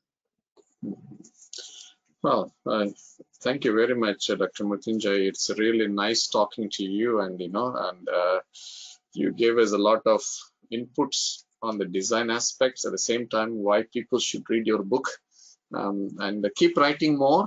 Okay, this is very important. I always encourage people to write more books so that the next generation and to have some resource to use the right information. People always Google it, but it's at the end of the day you need the filtered information. Good books are very useful. Okay, Google, it goes on the SEOs. You can play with how to get on the first page, but I think the quality information is very important, and people like you should write more books and can help the younger generation. So I thank you for joining this session today. Appreciate. And okay, guys, if you like to have this book, go to the wiley.com, right? Can you tell us how to get this book, Dr. Mritunjay? I think at wiley.com also they can order, and also it is available on almost all various e-commerce sites like Amazon and eBay and many more sites. You can get it. Just go in the Google search engine, write the name of this book, you will get several e-sites from where it can be ordered. Also from the Wiley, it can be ordered. Sure.